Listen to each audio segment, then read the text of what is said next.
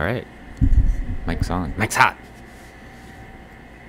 Then the green button on the top right. Exactly. And then in the back of the machine is the butterfly switch.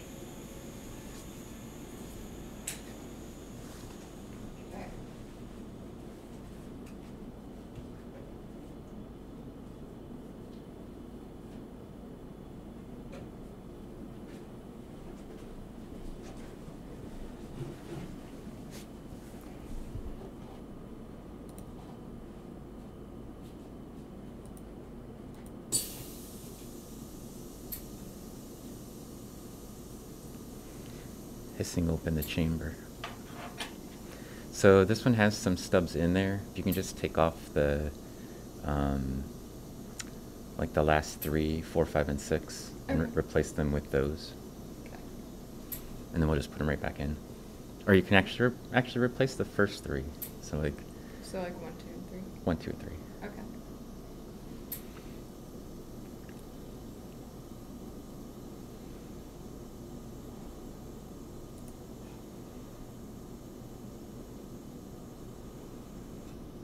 Bear with us, peoples.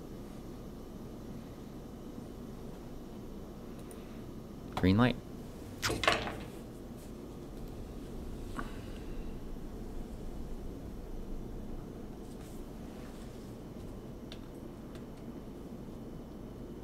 It's the bottom one, right? Look at it. Yep.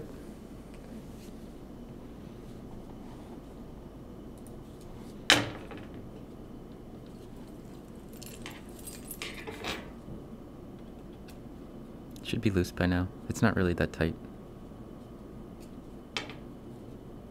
No? Hmm.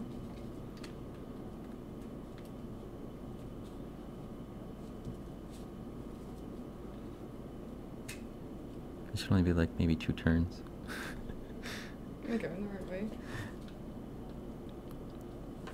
You want me to check? It's this whole righty-tighty, lefty-loosey thing? Oh, I was doing that. That's fine. Oh, were you in one of these? Yep. Yeah, it's in this thing. It's not really that many turns. Oh, 3's already empty. So this should be closed while you're working on it, Yeah. just to keep the dust out.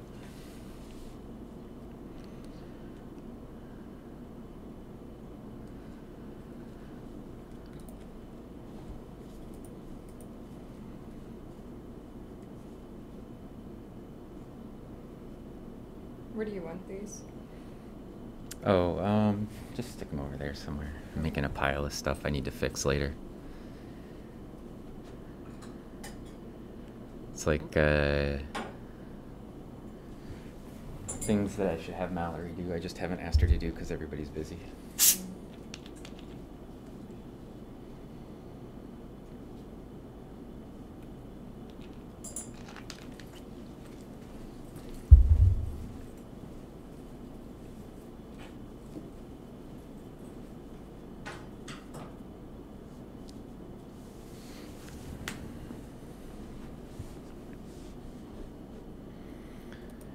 Right now we're just working on setting up the scanning electron microscope. So some new stubs that I'm putting in there that I made this morning that are hot out of the slide warmer, stub warmer. And we just sputter coated them. So I'm having my assistant Eleanor get some practice at mounting them in the carousel, and then we'll be slipping them into the scanning electron microscope and turning the vacuum pump on.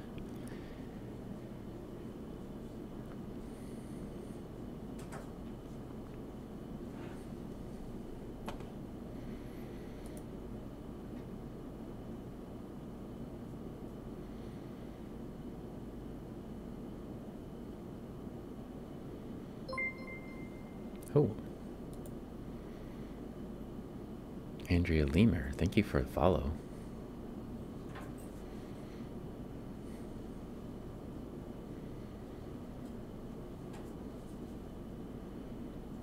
I'm sure the anticipation is just killing everybody. Last night I did a little bit of a stream from my light microscope, and these same materials And today we're going to look at them in the SEM. It's the same stuff I actually looked at on Saturday, but this time we've processed the materials. So I'm hoping that they'll be clean. So just on the middle stub, yep. And rotate it so that the holes are aligned. Yep. Yep, and then just lightly tighten like everything else. Okay. Squeak, squeak, squeak, squeak. And then we can close this. Should see the samples coming into your field of view now. And I can start pumping the scanning electron microscope's vacuum chamber down. Let's see. I'll put this in studio mode.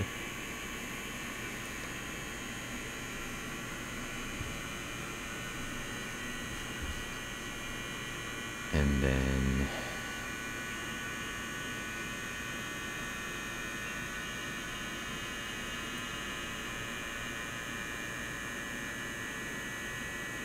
things seem to be going well.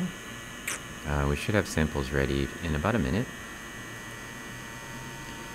The vacuum chamber is hooked up to... Oh, you do a lot of SEM work on fossil corals for your undergrad research? Cool. Hey, it's Comrade Bubbles. How you doing, Bubbles? I'll give you a little shout out. Take care of my own shout outs sometimes, like an adult. Instead of making my assistants do it. Yeah, thanks for the follow, Andrea.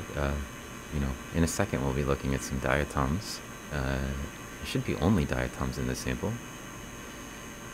You replace them with 1, 2, and 3? Yes. And then we'll have some SEM magic, hopefully. The shout-out's not super effective with only 3 people here in the channel. But, you know, I'll give you one later if we get some more viewers. The nitrogen tank that's hooked up to our vacuum chamber that pumps the air in to replace the vacuumed conditions is almost out of nitrogen. And I think it may make it through the whole stream, but it also may not. So we may have to change the nitrogen tank in the middle of the stream, which will be fun. I guess I could try to set it up so people could see what I'm doing, but it's not really that interesting to replace a nitrogen tank. I just pull one out and take the gauge off of it and then replace it on the new one and turn it on. So it will only take like maybe 5 minutes out of the stream. So you haven't seen that yet before, have you? Okay. I'm going to, yeah, I should do this so you could see what's going on inside of the thing instead of just looking at a blank screen. So good morning, Andalore. How are you doing? We're getting ready to turn things on. Here it goes. So, oh no. Looks like maybe the samples that I put on have a little bit of a coating from the acid. I must not have gotten all of it out of it, which is what I was afraid of. So I don't know if they're gonna be any good because they look a little crusty. Let's see, maybe out here on the margins. It's like I got what I wanted, but what I didn't get was clean samples. Oh no, that looks okay. Some of them will probably be good. So they're very sparse.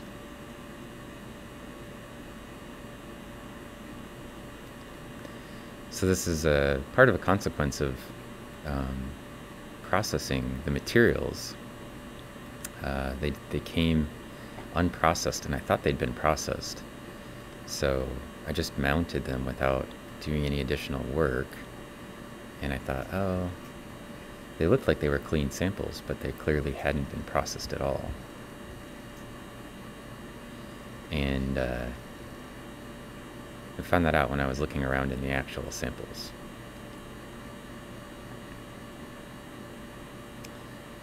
So we're looking for these giant diatoms. So I think this is actually like a bit of the nitric acid crystallization. I rinsed them a few times, but I maybe didn't get all of it out. And our giant diatoms may be trapped in some of that blebs of nitric acid. Also, once I clean them, they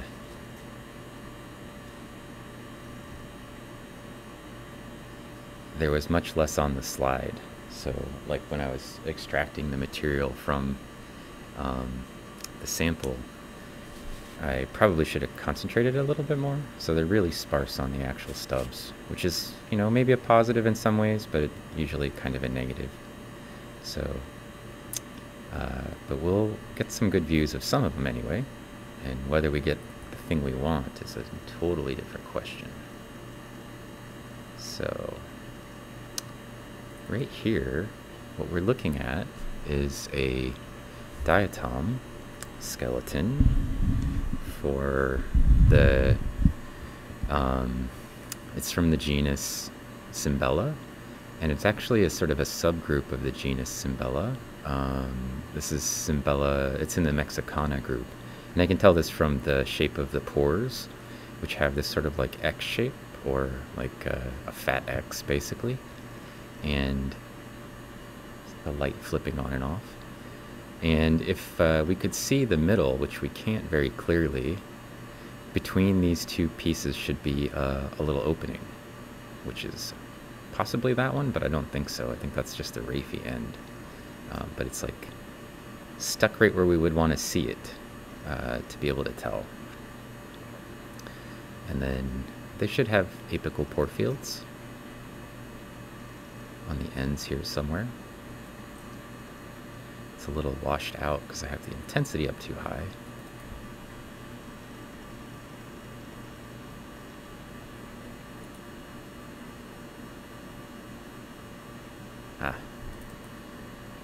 So that's a bit better. You can see the apical pore fields are a little busted out on these because they're kind of finer material. And one thing that happened earlier this week when I saw that I was sort of running low on material from this site is I sent out a request on Twitter to my science colleagues. Hey, is anybody near this site that could run out and grab me some material? Just like a bat signal that I put up, like, hey, anybody anywhere near this site that could just send me some rocks? And I didn't have a lot of hope that that would work, but then I got an email last night. There was a person named Kaj Snow who was like, oh, I'm in Twin Falls and I'd like to have like a cool side thing to do while we're here, and I'm going to be leaving tomorrow morning, so just tell me what you want. And I just got another email from them. They went to the park and they collected some rocks for us, and they're going to ship them to me. So I find this absolutely hilarious that like a basically total stranger was willing to run out, like drive out to a park and stick their hand in the freezing cold stream and pull out some rocks for me. And I really hope they turn out to have exactly what we want on them, because that would be amazing. So, sorry, the diatom that we're looking at right here is Ellerbeckia, and we're looking at the inside view of the diatom. So, like, diatoms have two cell walls, like on each side of the valve, that break apart, which is where they get their name. Diatom means two pieces or two parts. And everything is really tiny, but the cell wall for diatoms are silicified. And so you could imagine the thing is sort of like a capsule, like a hat box or a petri dish or whatever, and it's a pokeball if you'd like. And we're looking at the inside of our pokeball, right? We're looking at the curved interior part of it rather than the exterior. And we're actually still quite far away from our samples because I wasn't sure if any of these would actually have anything on them. But the Ellerbeckia are pretty big, so we don't need to get a whole lot closer until I can feel comfortable that we're actually going to see something valuable. This is another diatom Coccinese, and genus Coccinese. And then these are some Rhycosphenia up here on these little edges. The thing I'm looking for is actually it's in the same kind of broad family as this Rhycosphenia. It's known as Gomphonis, and also there's another one that we think could be Gomphonis or potentially Gompphonema, and very likely to be a new species. So I've been in some sort of excited conversation with one of my colleagues who studies these, and I've sort of been bouncing pictures back and forth with them as I get them. And I got some pretty cool pictures this morning from another sample, which I think is still on here. But this stub doesn't look so great. And maybe none of these ones from this morning's collection will have anything useful on them. I'm not positive about it. So, but it would be really hilarious if those rocks show up and then they have stuff on them. That would be amazing. So just totally random person collecting science stuff for us and sending it to us, you know, out of the goodness of their hearts. Actually, this is one of the diatoms we wanted to find. This is the Gompphonema one, and I can tell that because it has these two little holes, the stigma, that are here. And that is characteristic for the thing that we're looking at. It has two stigma. One thing that's kind of neat about it is it has a really wide range in sizes, I found. So our estimates for the size of these things that we've seen in the light microscope are generally it's somewhere between like 150 microns, and I think we've seen some that are about as small as 60. From the SEM, we actually have tool sets where we could do measurements directly on the image while it's live. Oops, I don't want an analysis though, I want to just measure. So we can, for example, just sketch on a line and then sketch on the other line on the other end, and it'll tell us the distance between those two. So in this case, it's, you know, maybe that line's not perfect, but maybe it's about 105 microns or something for the length of this one, which puts it in the right size category for what we wanted. And then I can just get rid of that. So I know that I'm kind of looking at the right specimen, the right, potentially the right organism. And as a result, we should probably zoom in on this sample. So right now we're at about 20 millimeters away from, or 2 centimeters basically, away from the stubs, which are inside the chamber. And I want to get closer. So I'm just going to move the stage up. It's going to vibrate the stage, so it's kind of distorting the picture for a bit. And moving closer just makes it easier for us to magnify stuff a little bit, but it also simultaneously decreases the depth of field. So I've moved us up to 5 millimeters between the specimen and the cone, the pull piece for the scanning electron microscope. And that's actually usually where I like to operate with diatoms. I'm running at 30 kilovolts for my accelerating voltage. Sometimes I like to do diatoms at a little bit, not quite so high of a accelerating voltage. Sometimes I'll just turn it down to 5 or 10. But I'm just going to leave it at 30 for now because it's kind of a pain to switch it and then switch it back if we feel like we need to zoom in and see something very close. So I'm going to rotate the sample, and then I'm going to be able to sort of jump over and see what's going on in chat and have some conversation, because usually while I'm running the SEM I can't do anything else, and Eleanor didn't bring a computer to see what was going on. It's fine, you don't need to. I can handle it. So this is an undergrad who's working in my lab, Eleanor. She's in her 2nd semester, right? Yes. So, and she's doing research on something else, not this. I went the wrong direction. I want to go like 260, maybe? One of the things that's really nice about the test scan Vega 3 is that I can just rotate stuff around and it keeps track of my position. I went too far and I want it like more like a 270. So I'm just trying to maximize my my viewing dimension of the diatom so I can get close as possible to it. And it looks like maybe it's a 275, right? A little bit farther rotated than I am. So I can just rotate it and it'll spin it and we'll reposition it so that I'm back where I left it off, even though I'm on the outside edge of our carousel. So it does a bunch of calculations for me, makes decisions about where it should move it, and then moves us there. And so that's cool. It will also recalculate our position if I try to tilt the stage. So that is also another cool feature of this. So normally when I go to take a picture of diatoms or anything in the scanning electron microscope, the trick is to zoom in, get as close as you can get that you think you can get a reliable image from it, and focus it up tight on that image.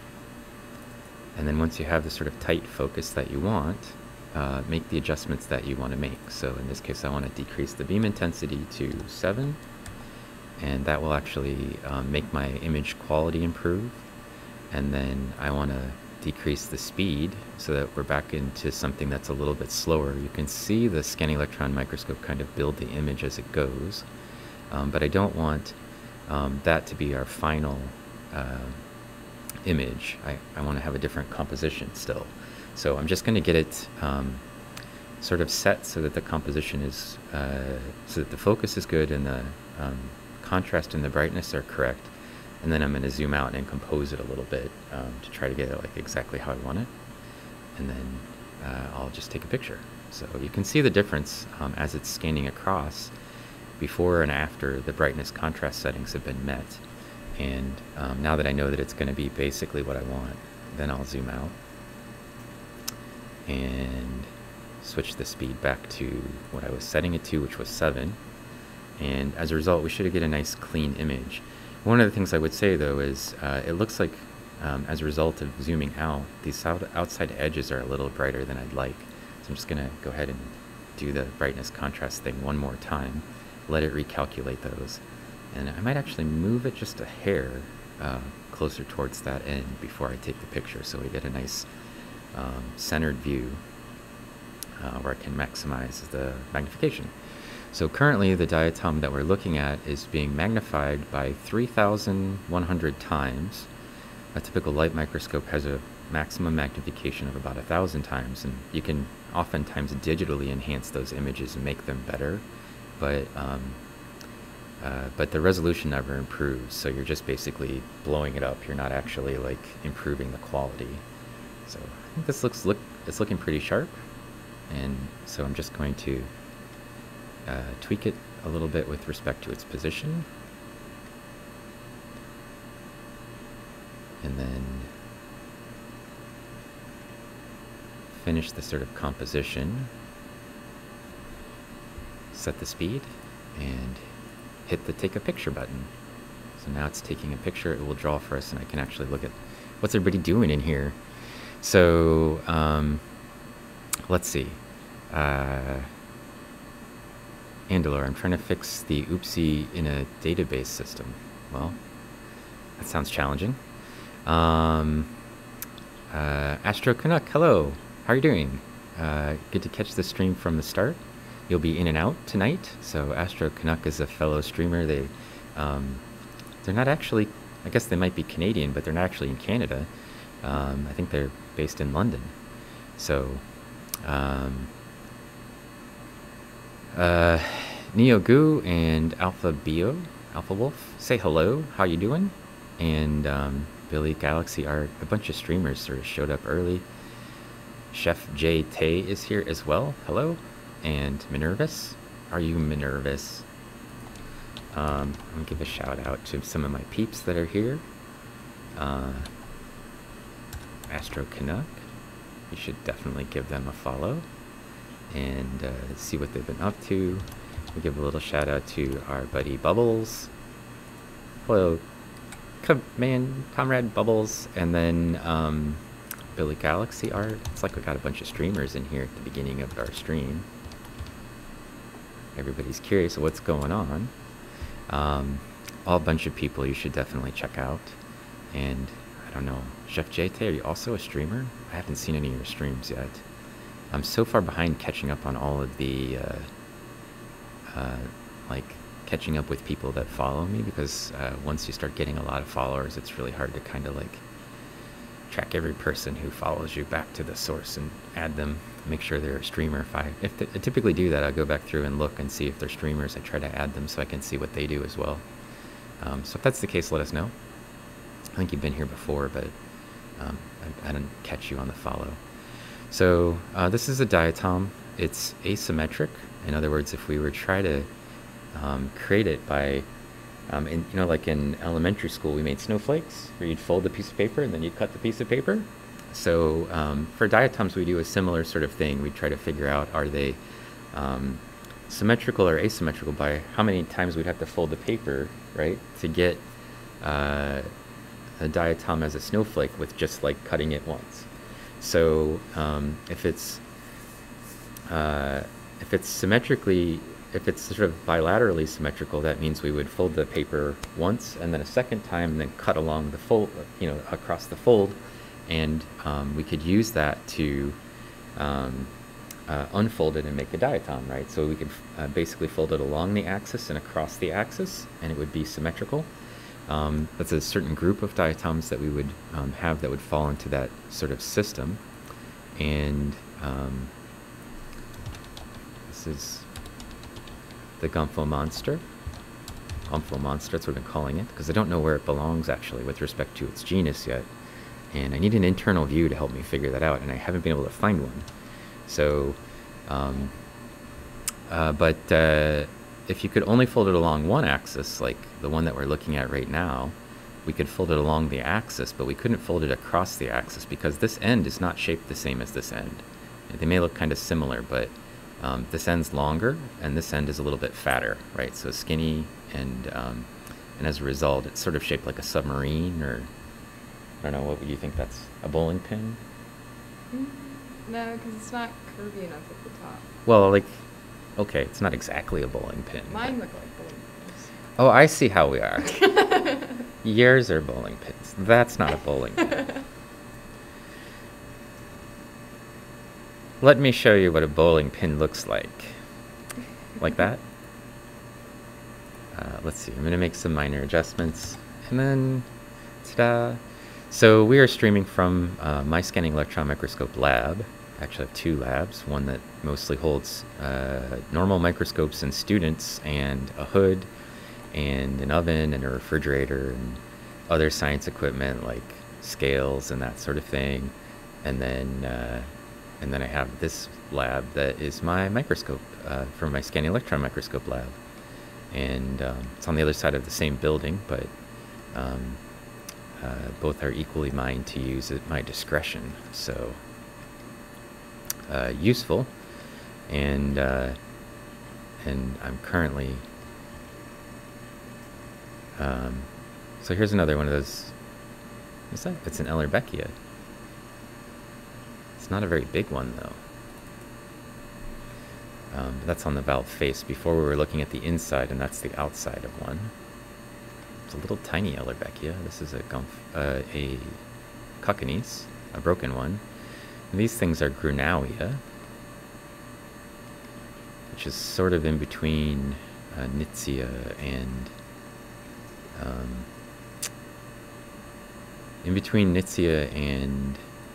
Denticula, and then some other diatom genera. For all you diatom experts out there who are super curious what we're looking at,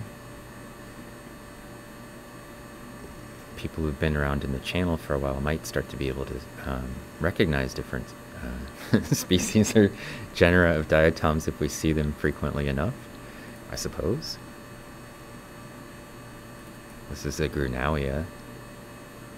Kind of cool. They look better in the light microscope in some ways, because they kind of look like at a bubbled inside of the valve.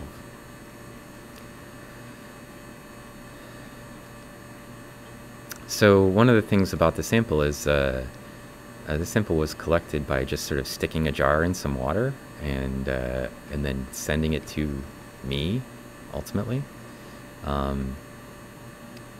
Granalia again. And that's not the best way to capture things that are like these. Most of these diatoms are benthic. They live on the bottom. They live attached to rocks, and or they live in like colonies where they attach to other diatoms or plants. And so when you give me a water sample, it'll just have the ones that got ripped off of those substrates and then are entrained in the water. And so they're not. It's not actually an ideal way for me to get a lot of the diatoms that I'm interested in. So instead, I've got like this sort of really sparse samples with not a lot in them, and so the thing that we're looking at shows up infrequently, which is why I asked somebody to get me some rocks from a stream in Idaho, and somehow that worked. I guess I could name the diatom after that person as a reward, or maybe we'll just give them some sort of credit in the paper for finding us samples if it actually has anything in it that's useful. This is pretty funny though. This looks like the thing that we want, but it's buried under a pile of this chemical stuff, and I think that's actually the nitric acid that's dried onto the stub. So I just didn't get enough of it washed out, which is weird because I actually took a lot of a really large percentage of it out. It's just like a little bit of it, but it's enough to stick around in the samples. So it's unfortunate, but happens. I just need to be a little more careful. It was one of the reasons why I didn't have you take all of the stubs off and just have these ones in there, because I didn't know for sure that we'd have quality diatoms to look at if I did that. The real problem is that if I don't process them, then they often stay articulated. The valves basically stay stuck together, and I need to see what they look like on the inside in order to describe them. So I keep thinking, oh, I'll just do this and then it'll solve that problem. And then every time I try something, it's not doing exactly what I wanted. I have another student who'll be here in a bit. She's in class, Rihanna, who's actually working on this project with me, trying to describe these species, and both of them probably.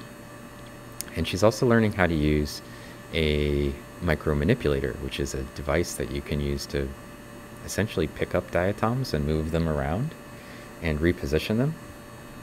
And we have one in our lab that we haven't really been using because nobody's trained to use it, and we still need to sort of find some probes and other tools to attach to it that will work for what we want. So this is a little clean Reucosphenia we could zoom in on, so we're not just looking for one diatom type and then being disappointed when we don't find it. So Reucosphenia are really cool ends to them. They have an apical pore field, so a little pore field at the end of the diatom that they use to squeeze out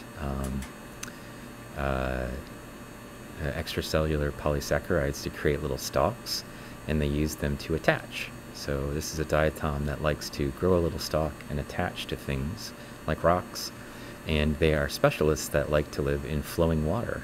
So as I mentioned, we find them attached to rocks in the flowing water, so it's sort of important for us to look at the rocks, right? That's why I had somebody send me that rather than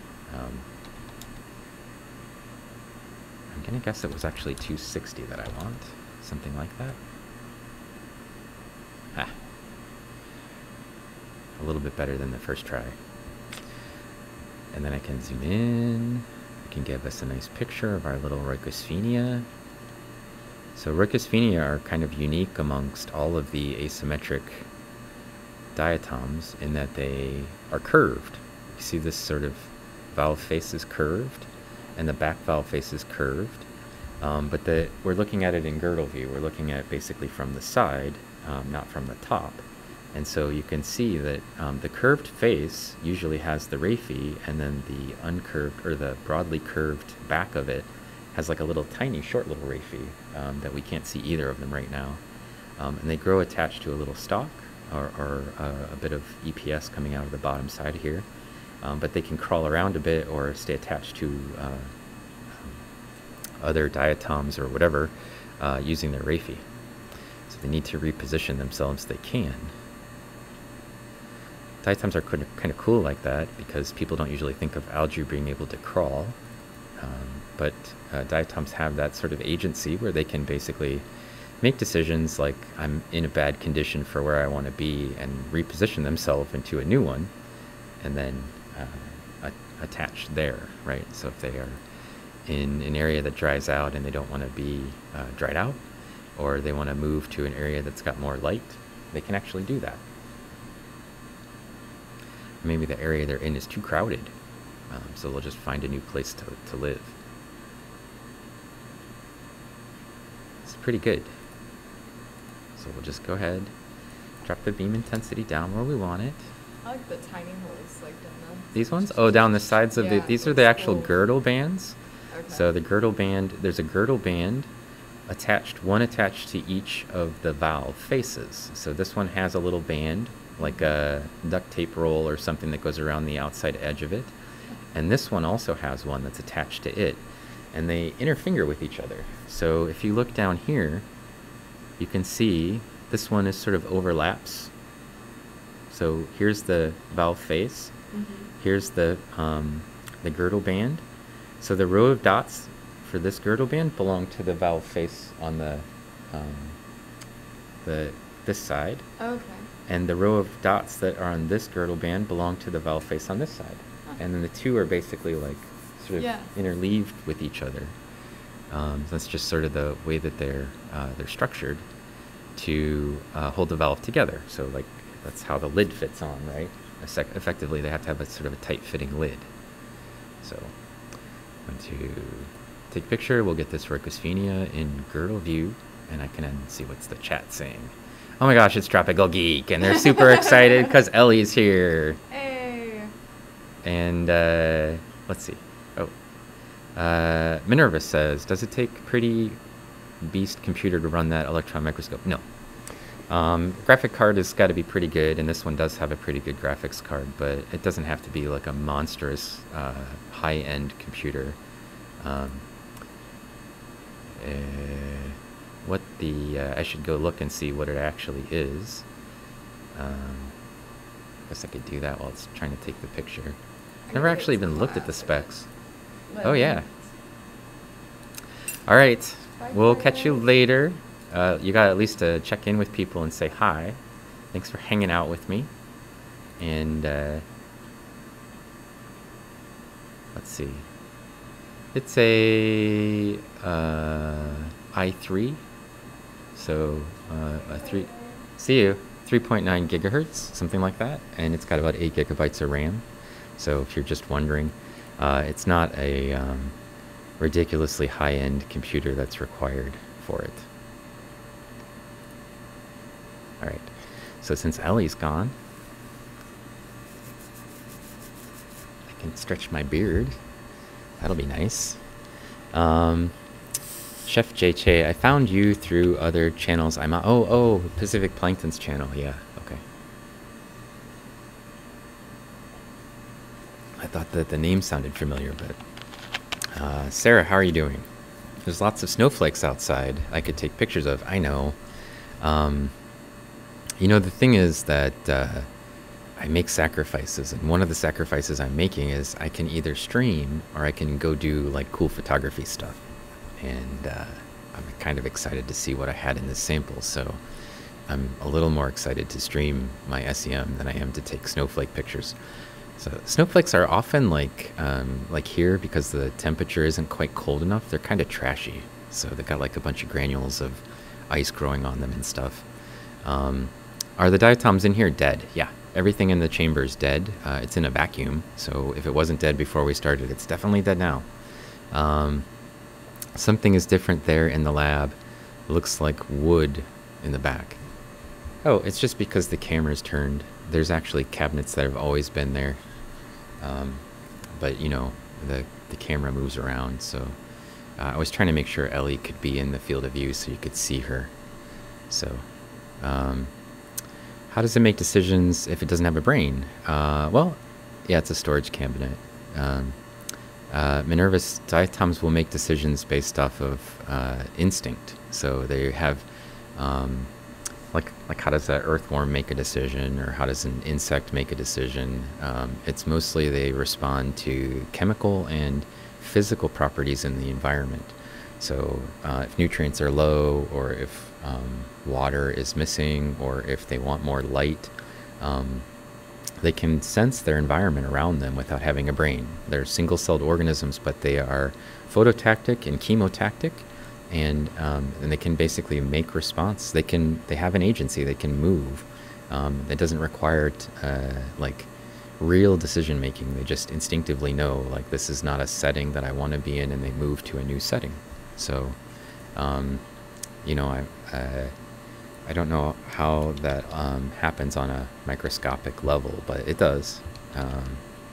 Sphenia? I think it's curvata. Girdle view. Sorry, I got to do some bookkeeping on my end. And then I can close this one. Zoom back out. So I tend to personify diatoms a little bit.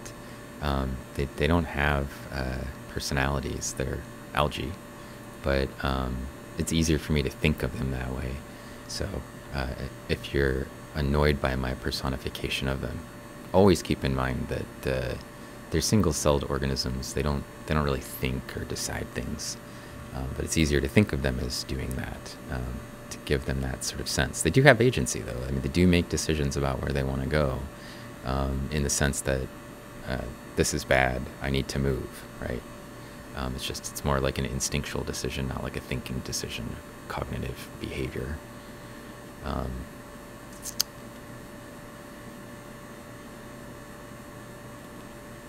Mostly probably related to conditions are low or bad for me with respect to being in an environment, right?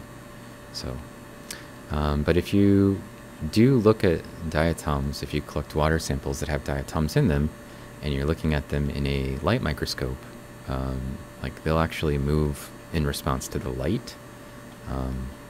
Some things will happen, basically, associated with where they are positioned on the slide. They'll crawl around if they can, either to get into brighter light or get out of hot water, because microscopes tend to heat up the water that's on, or oil that's on the slides. And so, you know, they somehow they recognize that's not a place that's going to be beneficial for them, and they move. So, if they couldn't benefit themselves by moving, they wouldn't move, right? So they're in a good place. They're not going to go anywhere. Think of it like that. That's a pretty simple way of thinking of it. Yeah, I'm gonna have to remake some more of these slides. I thought I was gonna get it this time for sure, but I don't see any internal views, and everything is super sparse. So it's a good thing I had Ellie help me and left some of the other material on there, because then I can just hop over to one of those, which will be much more material, but you can see the difference between them is these samples have a bunch of debris on them. So this was the trade-off that I made, is that effectively I was getting rid of all this junk, this organic junk that's on here that I'm not interested in, and I was trying to trade it for nice pretty diatoms that are broken apart. So the diatom that we just looked at, that I took a picture of, Rheucosphenia curvata, is here. And then there's some other diatom valves that are present on here. We're looking for big things. Like this guy's a big thing. And so this would be the one. I don't know. I don't think this is actually the one we just looked at, but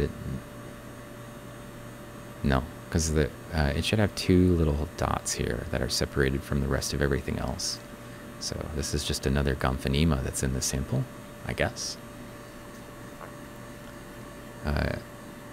Again, it's kind of big, so roughly the size that we want. But what we really want is an internal view, so it's important for us to get inside and outside views of things.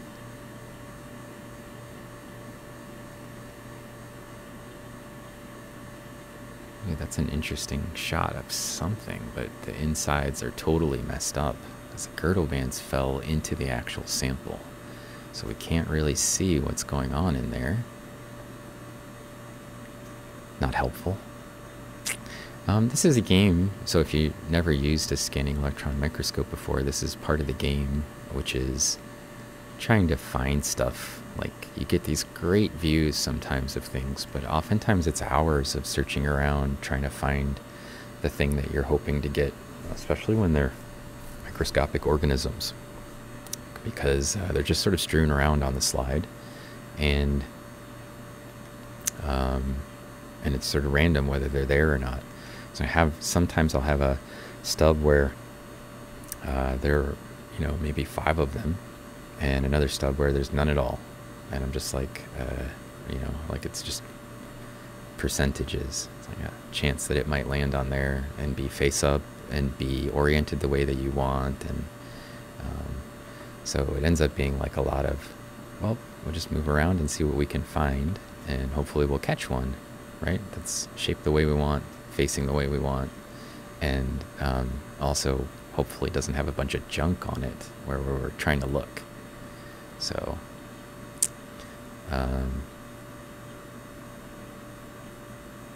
these bigger diatoms that we're looking for that are in here, or potentially in here, are also, the bigger they are, it's also usually the less common they are. So a bunch of little things you can see all over the place that are diatoms but are not the diatom that we're looking for. So that adds to the challenge of finding them, which is basically that we're already looking at the rarest subset of things, and in the normal environment. So this is an assemblage of diatoms that are found together in the sample that was collected, but in practice, if we were actually to get the rock samples and they had stuff on them that we wanted to image, the diatoms probably be very common in those, because that's their habitat that they prefer, rather than looking at this one, which is stuff that gets washed out of that habitat. This is kind of a cool image. One of the other issues with not cleaning the samples is you get to see diatoms that are attached living on the valve face of other diatoms. So that's a cockony sitting right there on top of this Ellerbeckia, and it's attached itself to it, and because we didn't process the sample, it's still stuck there by a little bit of organic matter. So there's some pros and cons to doing that. Oh, I got a ding ding noise. What was that? I'm being raided. It's Shu. Hello, Shu. Welcome, raiders. Welcome to the stream. And hopefully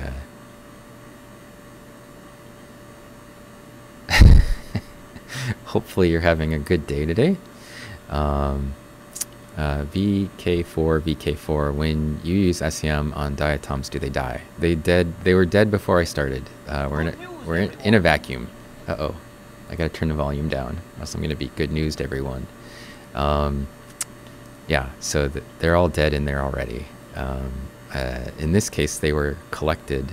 Probably most of them were dead when they were collected as well. They're just sort of floating around in the water.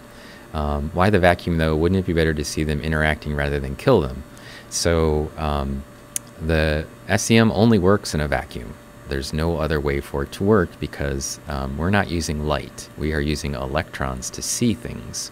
And scanning electron microscopes necessarily have to work in a vacuum, because the electron beam, that's the thing that's actually allowing us to see, that's replacing light in this scenario.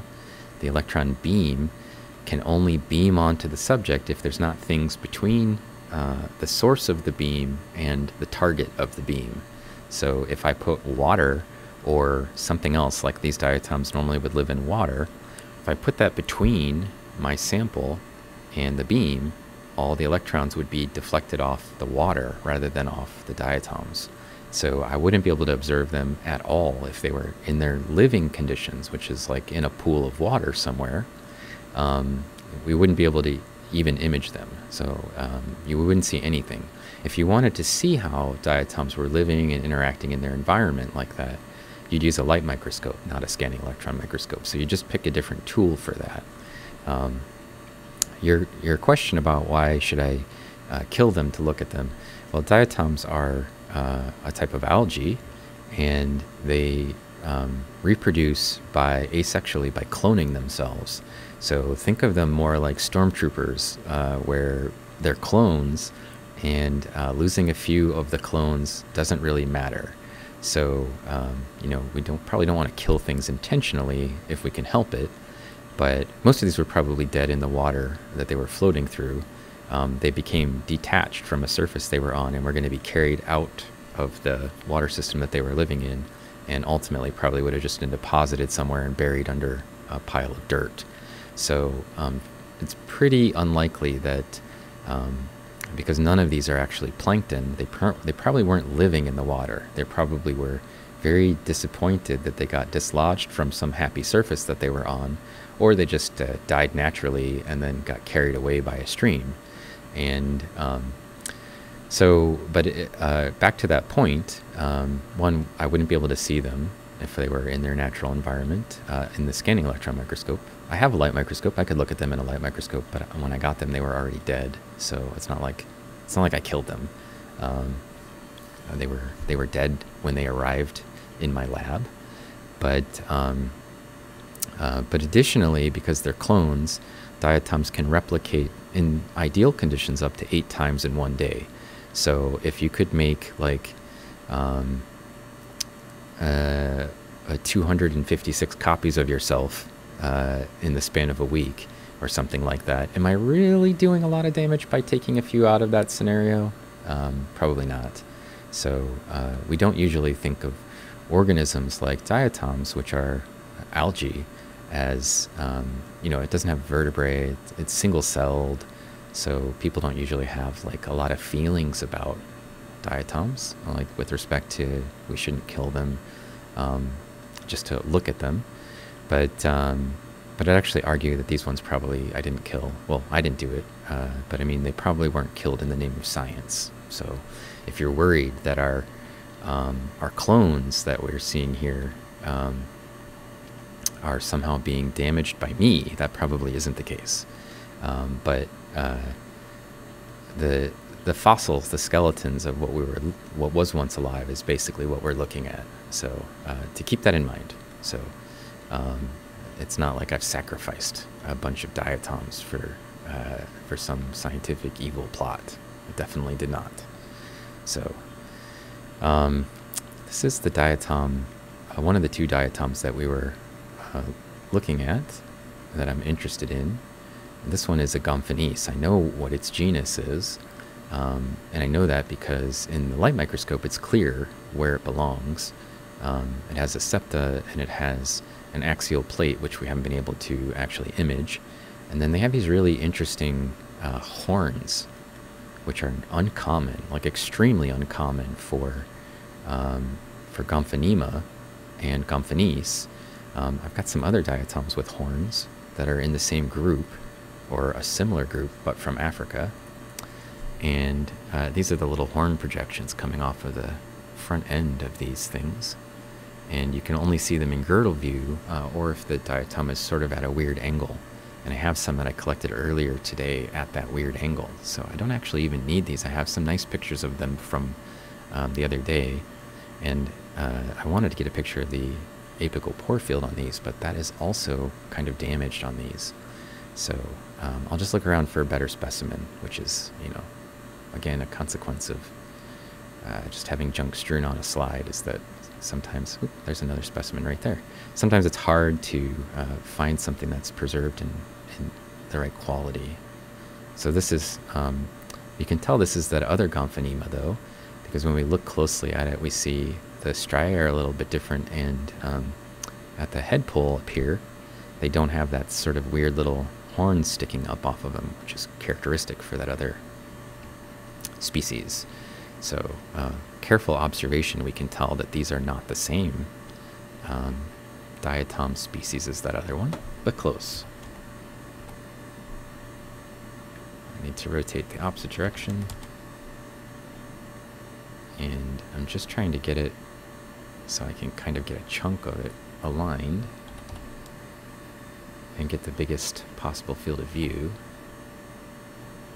which seems to be that orientation. And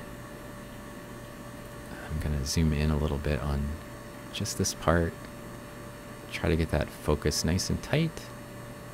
And you can see some of these great structures that are associated with diatoms. So these little holes that you're seeing right here are called areolae. They are openings to the outside world from the cell wall. So they use it to collect nutrients and remove wastes and that sort of thing. So communication with the outside. And then this is a girdle band.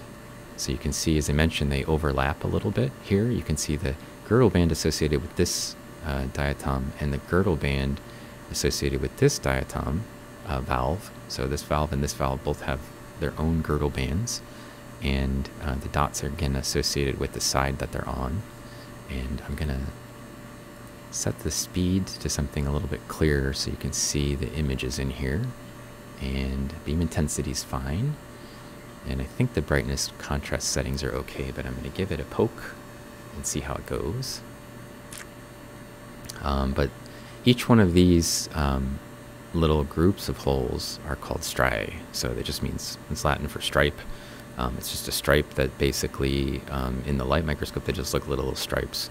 In the scanning electron microscope, where we can get zoomed in to 8,000 times their size, we can actually see that they're little tiny holes that are composing these stripes, and actually even the patterns associated with those holes, which often help us figure out what the genus or species of the organism that we're looking at is. So everything's good. I can take a picture and then I can go back, and again, I want to say thanks to Shu for the raid. Thanks for bringing your people over, and let's see. Do you use these to reconstruct paleo environments, or do you primarily use the diatoms to study the diatoms themselves? I actually do both, Andrea. I'm a bit of a taxonomist, a bit of an ecologist, but I'm mostly a paleoecologist. So I would say that, like, most of my publications, if you went and looked through my publications in ResearchGate, if you go down and look in the sort of about section below, you can get access to some of the publications that I do. I would say maybe 90% of them are paleoecology papers, something like that. And more recently, I've been doing a bit more taxonomic work, and I sometimes publish in ecological kind of papers as well. So a mix, a pretty clear mix of those. Sherlock, hello. Am I all alone today? Well, Eleanor was here, and then she left because she had class at 2. And Rihanna is currently in class and told me she would be here when she was finished with whatever it is they were doing. So probably in the next half hour or something, we should get a visit from Rihanna. This is a project that Rihanna is actually working on with us. We haven't seen Rihanna on stream for a while, other than just in the chat, so that'll be nice. LH Photo says this is wild. Well, it's pretty fun using the scanning electron microscope to take pictures. It's something that we do, and the scans are coming along nicely, so thanks for dropping in and bringing your people, Shu. And spam those emotes if you got them. They reproduce asexually. Yeah, they do. Let's see. I'm not beyond damaging some clones. No. If I have to, in order to describe some new species or characterize them or potentially preserve them for science, you know, we can get rid of some clones. We can kill some stormtroopers. It's fine. So, again, me says, hi, when they clone, are they individualizing their functions and strengthening the function as a group? Some of them clone themselves and live in colonies. Some of them clone themselves and just reproduce for the sake of reproducing because they want to, you know, preserve their genes. So, but they will be smaller as they reproduce because they form new valves inside of their old valves. And so one of the offspring is usually just a little bit smaller than the parent. And so the two daughter cells that are created have one of each parent's valve and then one valve that forms inside of each one of the parent's valves. And like in this image, one of those valves is slightly smaller because the girdle bands kind of stack in between each other. So if you formed inside of the girdle band stack, right, when the valves sort of expand outward, then you're a little bit smaller. And every time you do that, one of them is going to take one of those valves. So the small valve is constantly producing something that's a little bit smaller, and they get smaller and smaller as time goes on, and then eventually they switch to sexual reproduction. So when they've completed that sort of size cycle, so we end up with a sort of size series associated with diatoms where the babies are big and the old ones, the sexy ones that are old, are small. So they can switch to sexual reproduction only when they get to sort of a certain size range. And then these are those little holes that are on the girdle bands that Eleanor said she liked. And you can see these ones actually are little like C-shaped holes, and that one's kind of an S shape. It's like it's got a little alphabet going on right here along the edge of the diatom valve, which is pretty cool. So this is Gonfal Monster, and this is the girdle view head pole. So the head pole is the top end of the diatom where it doesn't attach, and we can actually go now to the bottom part of this diatom and look at the foot pole. So we have a head pole where the top of the diatom is, or where the part that's away from the where it attaches. So they don't actually have feet, but we think of it as being like where it attaches as being the foot, right? So we're gonna try to crawl the screen up a little bit so we can get down to the foot pole. And you can see that the foot pole is distinguished from the head pole, but it has a whole series of these little tiny holes, like a salt and pepper shaker, or a sewer grating, or something like that, if you'd like. And you can see both sides right here have those, and usually this is the part where they squeeze out the sort of polysaccharide material, a sort of sugary goo that they normally keep inside the valve, and they use these to create long stalks that they attach to. So if you go look at my Twitter feed from last night, I actually had a picture of one of these in the light microscope where they were in the life position, and you could see the EPS basically that creates the stalk. So I went ahead and posted that into Twitter. So if you're curious about it, it's in probably, if you click on the Twitter link down below in the About section, you'll actually see that picture, among other things associated with my Twitter account. So we're going to do the same thing. We've got basically the same field of view. We've got it's a little bit wrecked here because there's junk on one side and it's broken on the other, but it's still better than nothing for having a characterization of the foot pole. So I'm just going to go ahead and do that. If we find another one, we can always use it, and then I can come back and see, hey, what's been going on back here, right? So let's see. Oh, we got a squad command. So if you're interested in checking out some of my fellow microscope streamers on Twitch, all those people on that list use microscopes on and off.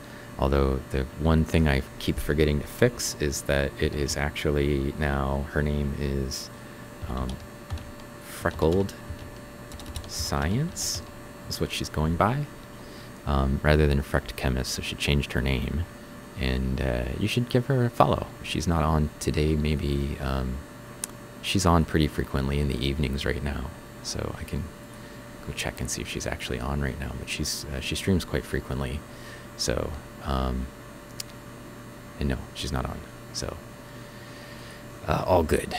Sorry, so I want to thank those people who followed early on. Before, at the very early partest of the stream, it was Andrea Lemur, and then we had a big raid by Shu, bringing in 31 people.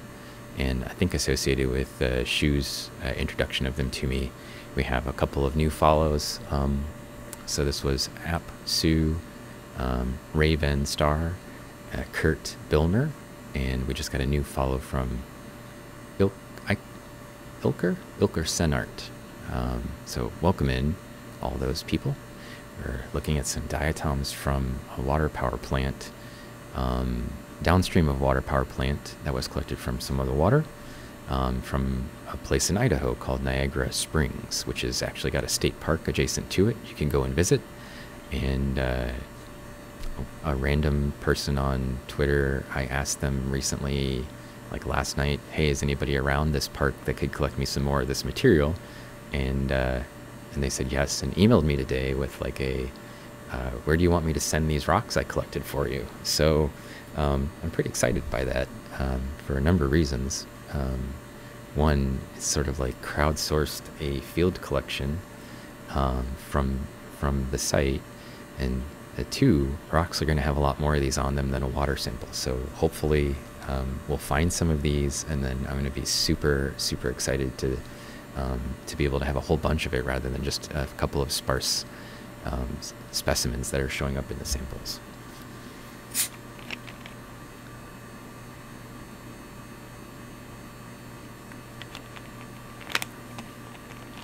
So my friend Anna sent me these, and she was looking at them for some environmental analysis. And this is the foot pole, girdle view, foot pole, and she saw this one, the one that we're looking at that I'm calling Gumpho Monster, and said, oh, I don't know what this is. Do I have any idea what it is? And I said, go ahead and send me some SEM material that I can use for the SEM, and I'll put them on. And then on Saturday, when we were looking around at the sample, I saw some of those valves, and I thought, is that it? I just wasn't sure. And I saw this other thing in here that I took samples of as well, the Gumpho Nice that we took a picture of. So I took some sample pictures of both, and then I went home with them and stared at them for a while and decided they were two different species, first, and second, that one of them was the one that she actually had, and the other one was something new, or something different. And then, like really over the span of like every day, I've been sending pictures to one of my colleagues who studies them, and then having them sort of respond with increasing interest every time as they look through their materials and try to figure out what the species are, and they don't think that they don't think that they're described species, so we'll be describing them probably. This is a different diatom. This is not a Gumphanema or even a Gumphanemoid, but it's kind of related. This is Cimbella, and it's Cimbella that belonged to the group Mexicana. So Cimbella mexicana was the original species that then spawned a bunch of varieties that are similarly shaped. I think this one might actually be the nominate variety, the Mexicana mexicana, and this is a stigma that shows up between the two raphes. So the raphe runs basically along the axis in this diatom, and internally the stigma has this sort of like bumpy shape. So it's kind of cool. You can actually see the stigma and the bumpy shape associated with it. I suspect eventually somebody will come along and split these out from Cimbellas into their own genus, because there's enough of them that are pretty different from the rest of the Cimbellas.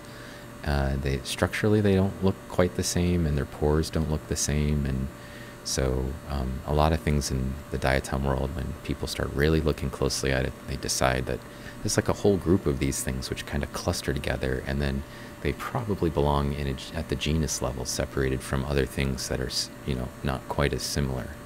But there's, it's sometimes difficult to figure out whether you should be keeping them together or separating them. So it just kind of depends on how the science society makes decisions about what they're seeing, and then genetically how close they are to each other as well. Sometimes now that we have genes to kind of support our skeletal interpretations. So this is a big colony of Ellerbeckia. Earlier somebody asked me, do they replicate sometimes to grow as a colony? Some diatoms like this one grow in big long colonies, so you can see, if we kind of zoom in here, the individual cells are separated, and they're basically like telescoping out from the middle, right? So that bigger one is out here, then there's sort of a sheath, and the next layer where it drops in is this one, and then there's sort of a sheath, and then this one pops out, right? So this one matches with that one, this one matches with that one, and then there's a cell that's in here that's in between them, and so this is the oldest of those sequence and the most recently created through replication. And we can get a nice clean view of it.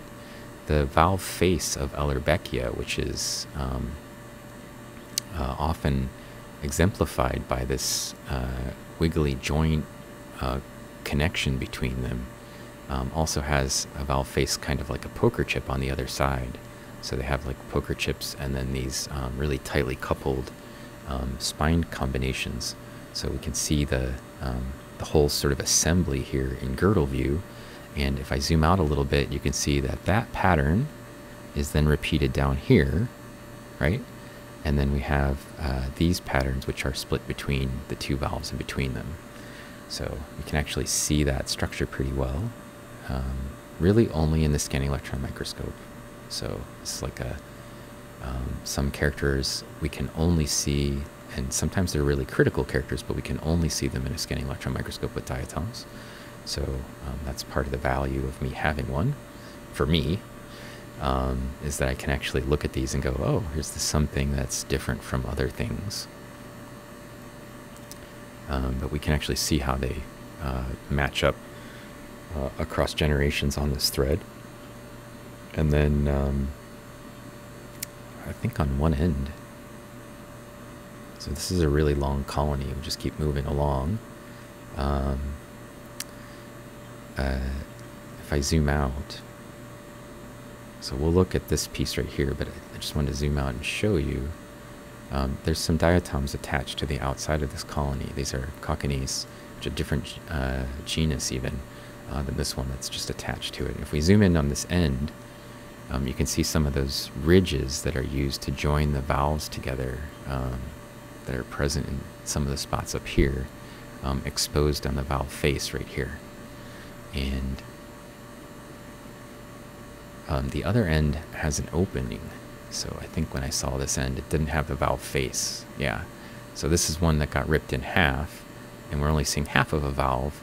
There's the face here, and here's the half of the valve, and the other half got ripped apart from it. So, and then here's a Coccinese growing on that valve, right? So pretty cool structure that we can see. Again, readily in the SEM, right? So this is kind of a cool little repeating pattern that I wanted to characterize a bit better. So just for funsies, not a science photo necessarily, but something to... sometimes I just want some sort of artsy photography associated with how these things look. So I'm trying to find a good composition. That's probably good. Okay. So we can zoom in really closely. We can see these differences in the pore structures between the girdle bands and the actual valves for the diatom. And I can zoom back out and I can get that same kind of resolution, but from a distance by decreasing my speed. My beam intensity is already set, and we can really see the detail when I slow down the beam. So we can see how those valves kind of look. And then I can just snap this, and I can come back to chat and see what everybody's been talking about, if anything.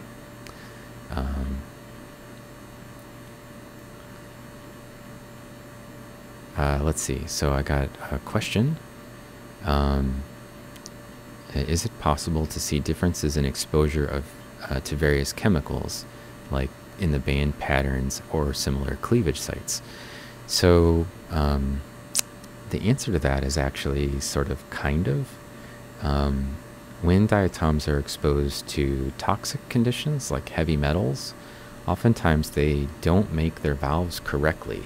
So where they would normally place something in the structure of the skeleton, the heavy metal inhibits that. And as a result, if they're exposed to a lot of toxic chemicals, the valve structures will be wrong. Like, okay, there's the way that this thing normally looks, and then there's this sort of deformed diatom that's produced.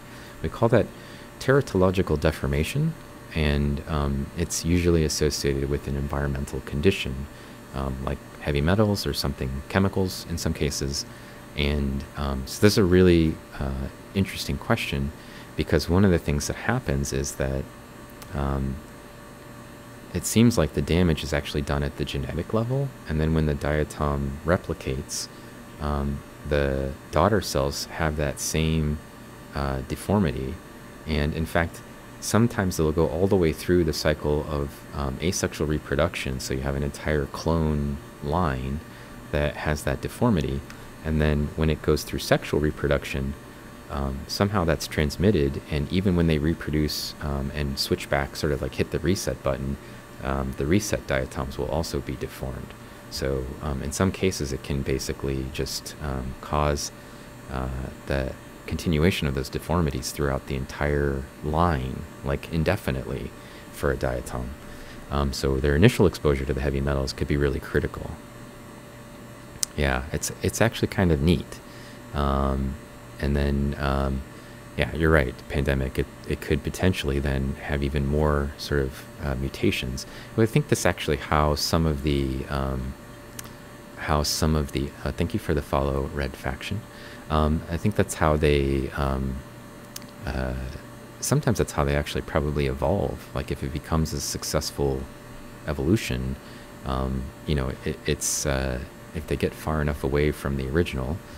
So last night I was talking a little bit, if you were here at my stream for the light microscope one, about diatoms, or maybe it was the day before, diatoms that live in cooling towers from nuclear nuclear power plants, and they had these sort of mutated structure, looked really like part of the skeleton had been fused, but they found them all over the place with the same sort of weird pores, these really weird structures, and no other diatom has them. And they look like maybe something had happened to the skeleton, but basically they stayed that way, and they just kept replicating, and they eventually became something different. So there's some evidence to suggest that they might actually be able to preserve those mutations and be a source for genetic recombination on some level.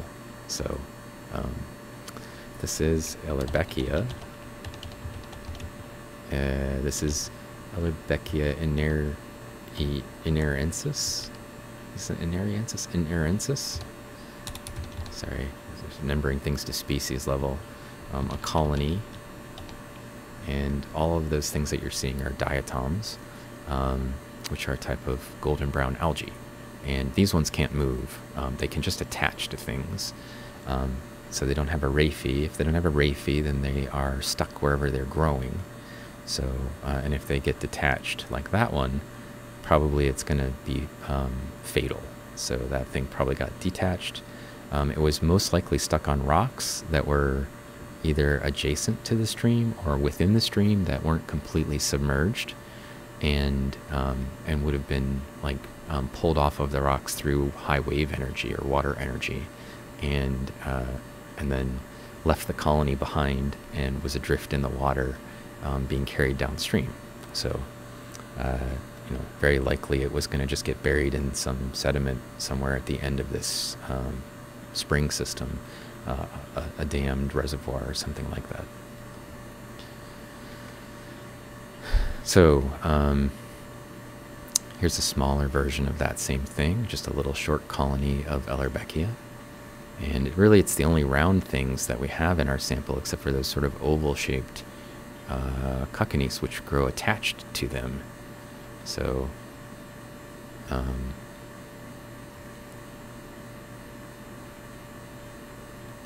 as I mentioned, I didn't really see any plankton, which I guess is a little surprising, but it's coming from a spring, and I don't know exactly where they collected the water sample, but maybe it just didn't have time to develop a plankton community because of the short distance before where they collected it from the source of the spring. So it's kind of cool, though, to find flowing water with no plankton in it. But it also means that everything we're seeing here probably was just on its way to being buried. So let's run back to the previous sample and see what we can find here. It's another one of these. I think this is our Gompho monster. You can see there's a little bit of junk still attached to the base of it because this was one that was not processed. And I think this one is the one I was looking at earlier today. It actually has, yeah, this is the Gomphonis that I call the horned beast because it has these weird horns sticking out from the front end of it. And let me show you what those horns actually look like, because in the scanning electron microscope we can see them very clearly at the right angle. So with a little bit of contrast help, you'll be able to see it's actually right in here. The horns basically split around the raphe.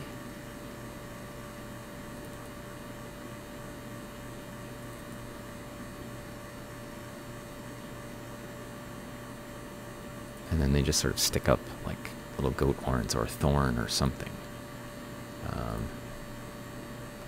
So let's roll that around till it gets closer, then slow it down. And then I'm going to hit the brightness and contrast to try to get it to stand out a little bit more. But they're right here. So here's one of them. It's like a little rosebush thorn sticking up. That's the raphe that runs around. That's how they crawl. And here's the other spine sticking up right here. So like a little goat horns off the top of their head. And it's actually on the head pole. So very much like little demon horns or goat horns. And maybe I should, if we name it, maybe I should name it like a demon. Wouldn't that be cool? We name it after like some sort of demon, demonic diatom. It's not demonic at all. They don't have any kind of preference for anything other than substrates and nutrients. But you should be able to see those sort of coming into focus right now. So there's one of those little thorn shapes sticking up right there. Here's the end, the terminal end of the raphe, and there's the other thorn-shaped horn sticking up, right? Pretty cool. And then we can come down here and look at this one. Has a single stigma associated with the middle part of the diatom. So this is the proximal ends of the raphe and the central nodule, which is what we call this. And then this sort of thickened bit of silicate in the middle here is referred to as the sternum. So this piece that the raphe runs into is called this, like the chest, the sternum. And the raphe basically split those. One branch goes this way, one branch of the raphe goes that way, and then internally they're connected usually. And then this is our stigma opening into the valve face. And I don't really know what a stigma does, by the way, so before you ask, I have no idea. I don't know why it would want little horns. I don't have any idea what the value of that would be for the diatom, but clearly it must have some because they grew them.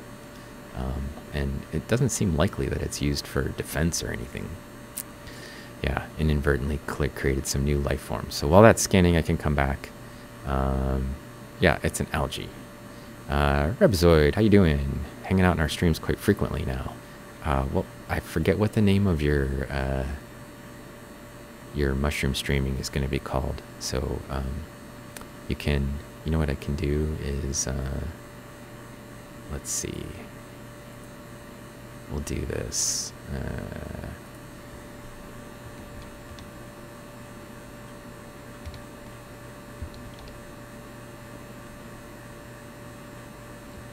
That's not gonna work. I need to know what how your name is spelled. Hey. the hell is gulk? What does that mean? What's gulk? Gulk? Gulk? Maybe Dell could shout it out for you. How you doing, Dell?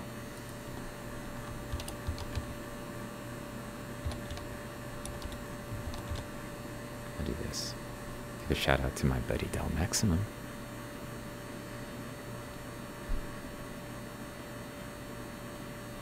The gulk?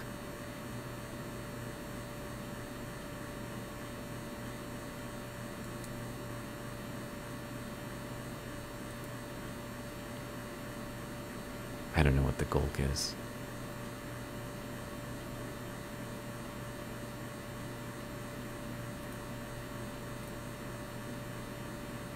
Gulk. Oh, Destroyer of Worlds. Oh, okay. It's a type of demon, apparently. Maybe. We'll do this. Bloop, bloop, bloop, bloop. There you go. Perfect. There you go, Ribozoid. I made you VIP. You can shout yourself out now.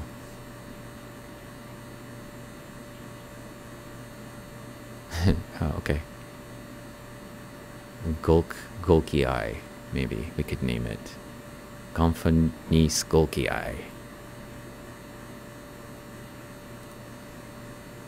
You can shout out your mushroom stream for us, so I don't have to remember the name anymore. That's a lot easier. And also, if you're going to do some microscopes mushroom stream, I can add you to my list of streamers to do microscope stuff. The squad. This is Gonfanis. Horned. This is the horned beast. Central nodule. Pow. And that'll be a good one.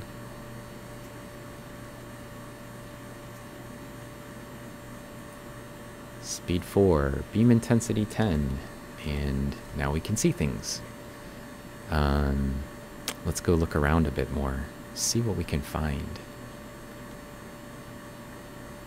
So the next step in our process of describing this species, besides finding an internal view, which is my current quest that's not working out very well, is to, well, one, to get some internal views of them on the SEM. I've got vowel views of both diatoms now in the SEM, and so that's a good first step. External vowel views, and I've got girdle views and head pull, foot pull views.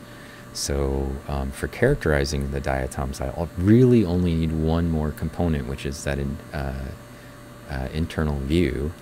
And then if it turns out that our sample from the generous person who went in the field and collected some material for us, if any of those rocks that they collect work out in our favor, and we have a whole bunch of this stuff, then we would have to do some measurements. So what we would normally do is measure the length and width of the diatoms, and we'd have to measure, like, usually a population of maybe 30 or something like that. And then we might also do, and I have been increasingly doing in my publications associated with new taxonomy, a landmark analysis, which is basically sort of a statistical tool that we use to characterize differences in shapes. So we wanted to sort out whether it's an existing diatom or a new diatom. I could take pictures of existing diatoms and characterize what they look like with this sort of shape software that we use to sort of measure key points, which are called landmarks, and then we can use that to basically figure out, are the landmarks the same from this one as a different species that has all of the same characteristics, but they're not positioned similarly.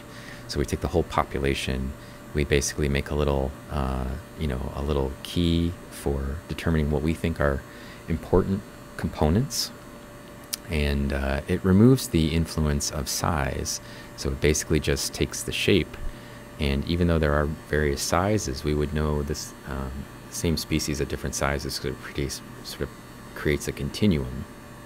And then we would look at other things that we think might be new species and plot them and see how their continuums sit. And if they are in different positions where they're independent of each other, that's a pretty good indication that they're not the same species. So we can use that to closely, species that are closely similar to each other, we can use it to distinguish them. And I've used that before, especially with Gumphanema, because sometimes it's hard with the Gumphanemoids to get a good sense of, is this the same thing? Because they can be pretty variable.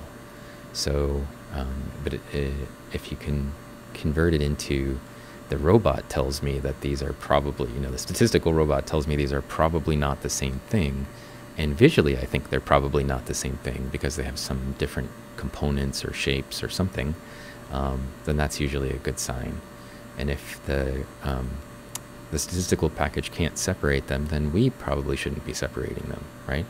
So it's a way for us to sort of determine whether or not we think that things are different enough to actually justify making them into a new species, which is sometimes a question that we don't know the answer to. Like, how different do they need to be to actually be different things? So this is sort of cool. We got an end-on view of the inside of a Ellerbeckia. So we've been looking at them from the side view. They look like a stack of cigarettes or whatever. Here we're actually looking at the internal view of one of these. And what's cool about that is, of course, you can see they have poker chip-like margins right here that they stack up to create the colonies. And then the valve face has a set of sort of ridges, which you can actually see kind of through the diatom structure here, because some of the silica got peeled back. This layer of silica got peeled back a bit, and you can actually see into that up here. So this is kind of cool. It's a broken valve. It's like we can see into the actual internal structure of the cell wall now, and the joining poker chip margin sort of edges that are here, we can see all the way around those. And then another cool part about this is, if we zoom in, we can actually see some of these little structures that are nested in the side wall right here. See those little bumps sticking out?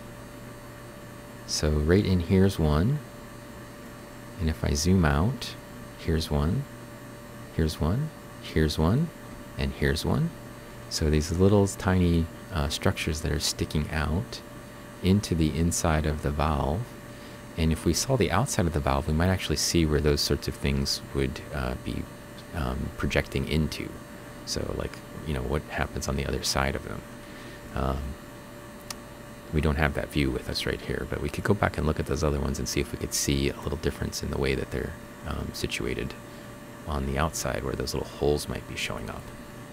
So beam intensity we can fix to change our view, so you can see how much higher the resolution is when we lower the beam intensity. And then I can put that right there, centered more or less, change this speed setting so that we get a nice clean image of it, and then I can take a picture. And then I can see what everybody's doing in chat again. Let's see. You vote for Gulk? Okay. We'll do it if we, I don't think anybody will care. That's the cool thing about naming diatoms, is that Minotaurus actually, for the Gomphanese, that's actually also a good one, right? It is like a little minotaur. Del Maxim says, my buddy is starting a mushroom business in Tennessee. Selling mushrooms? Is that what you mean? Like farming them?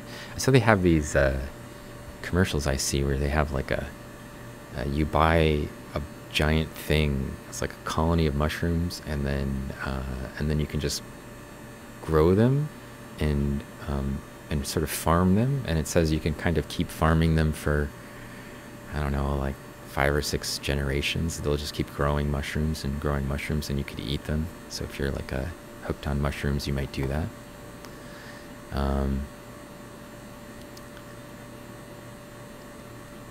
Yeah. Poker chip. It's electrons. Yeah. I haven't used the micro manipulator today. I'm actually saving that maybe for Saturday. I still need to test some things with it. So I need to also install OBS on the computer that the micro manipulator is on, because it's in my microscope lab and I've actually never streamed from there. So Ribozoid asked, is the beam perpendicular to the specimen and can I angle it? I can do something else. So hang on. Where's the controls? Where's the OBS controls? Let's take it out of studio mode. There. So you can see into the chamber. What happens with the scanning electron microscope is the beam is coming out of this pole piece right here, and it's directly hitting our sample end on.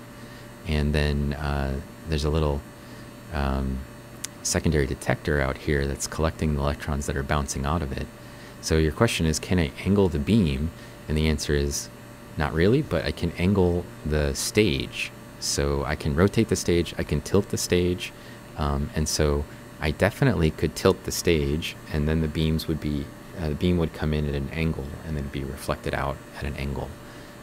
That's easy to do. So when it's done collecting this image, I'll just show you how I could actually do that. I'll leave the internal view of the camera up here, and then you can get a good sense of it.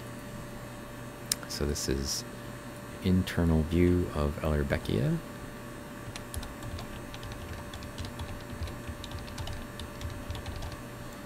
And let's see, so it's, yeah, it's still showing the inside instead of my face, which is what I want. And then if I tilt it right now and I tilt it too far, it will touch some of these components internally, and I don't want to make a connection between any of the metal pieces and my my electron pole piece right here, the beam pole piece. So what I would normally do in order to avoid that is lower the stage. So I'm going to lower the stage. If you watch the little image below, I'm going to get rid of the picture so you can see the beam going on. I'm going to lower the stage down to, let's say, 17.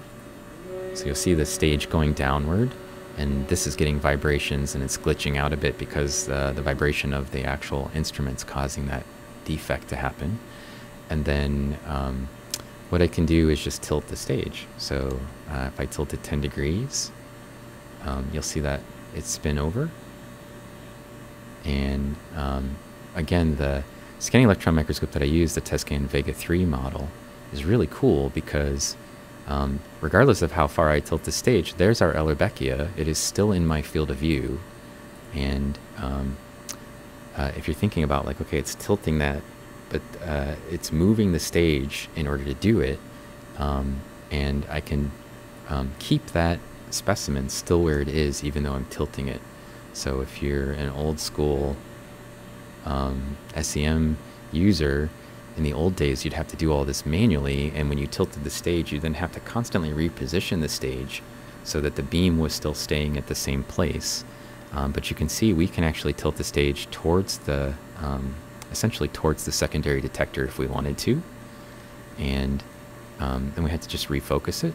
We still have all of our things in our field of view, but now there's a bit of a tilt to the stage, so we're starting to see the backside of this colony, of this piece of the Ellerbeckia colony. It's not a colony, it's just an individual cell, but the outside edge of it.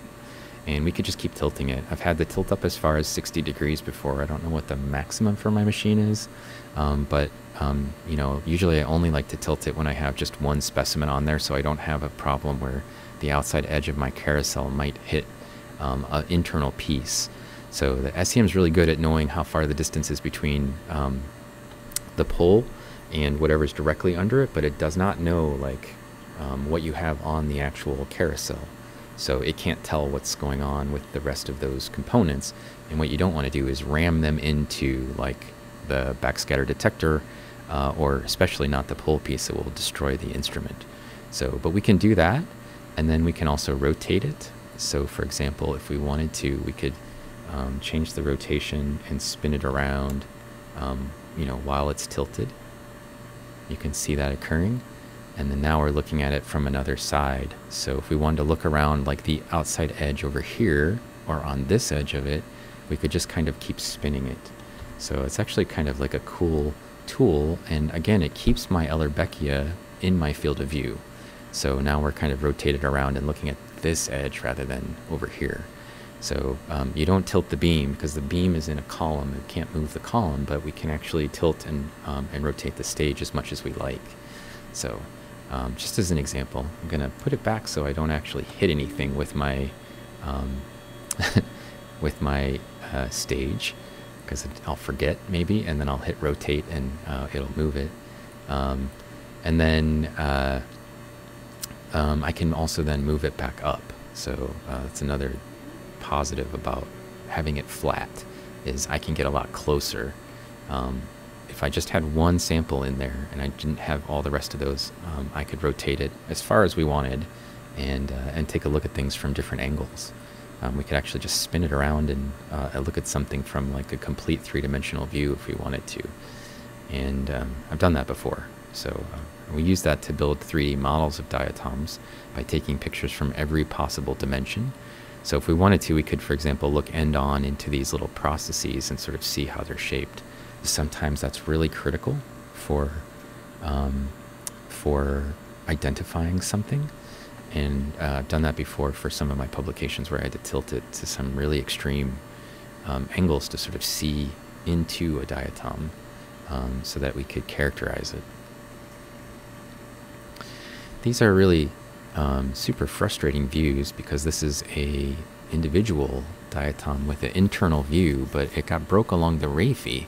So I'm looking like internal at the side of the diatom, which is completely useless for me. I want to look inside of a diatom like this and not look into the side of it. But I keep seeing this kind of view. So one of the things I thought I could do is just get a nice close-up view of what's going on inside here. So I could at least have that. I don't know that it's very exciting or compelling anyway. I thought maybe we'd be able to see some of the striae, but this is basically the outside margin of a diatom, so not totally useful. This is where the striae end on the girdle view, but we're looking at the inside of that image, so we're kind of getting a weird clipped angle. And I keep finding pieces like this that are like broken along the axis instead of being separated across the valves. It's not particularly helpful.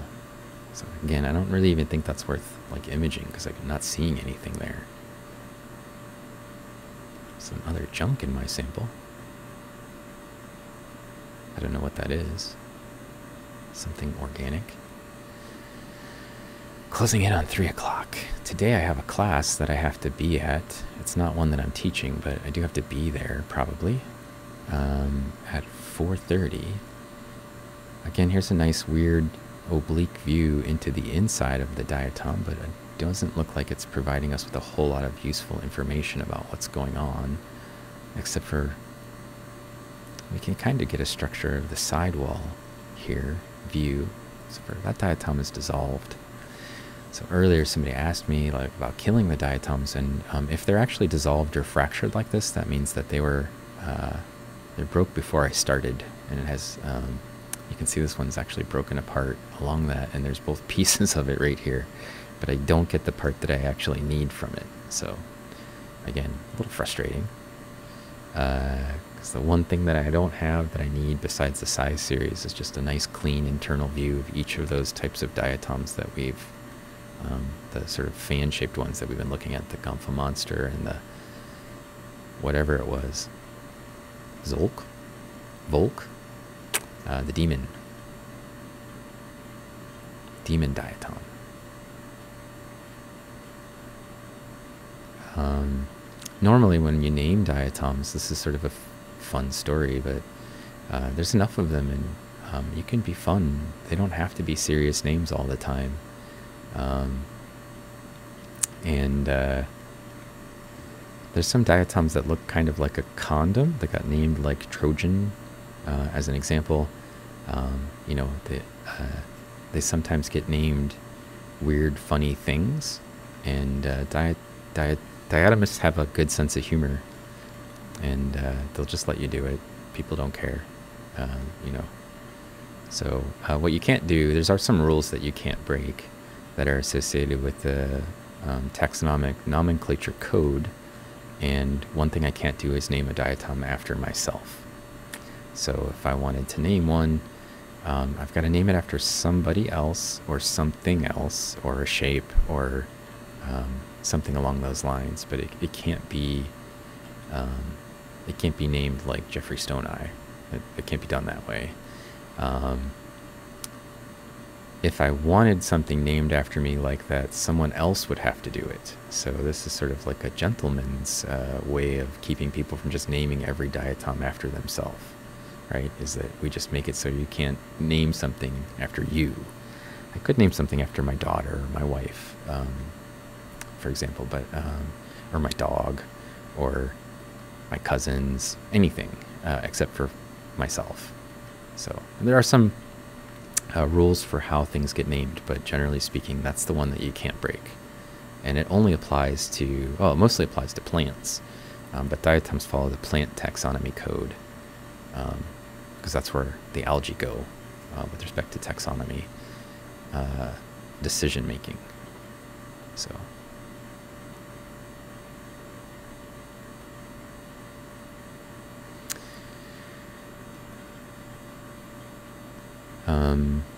Last night I was doing some really sort of like late night for me streaming. I think we did like a 10:30 or something to 2 in the morning stream, which was kind of crazy because we had a bunch of raids that came in, and we had some super generous gift subscriptions that happened, and it's a really fun sort of setting.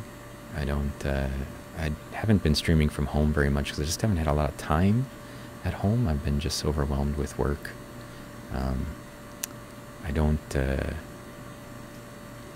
I basically spent the entire day on Sunday prepping lectures for this week, and I've got 2 new preps that I'm doing this semester, so on top of all the other classes that I'm teaching, so it's just a ton of work.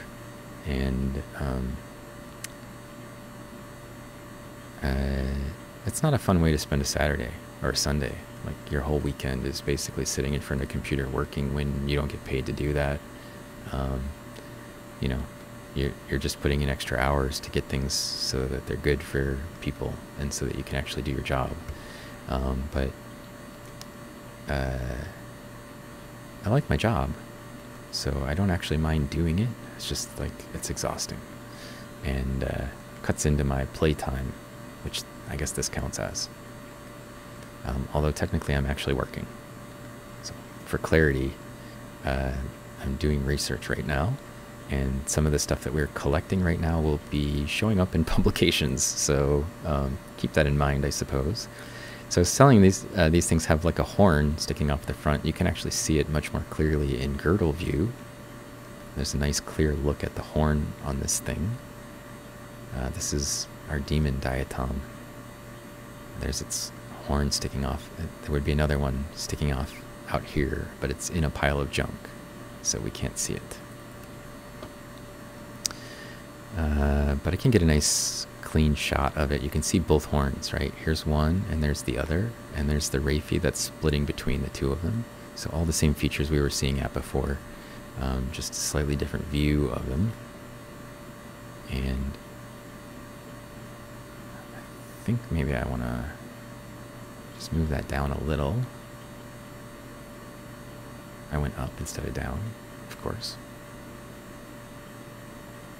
They're too far. And they're too little. There we go. That's what I wanted all along.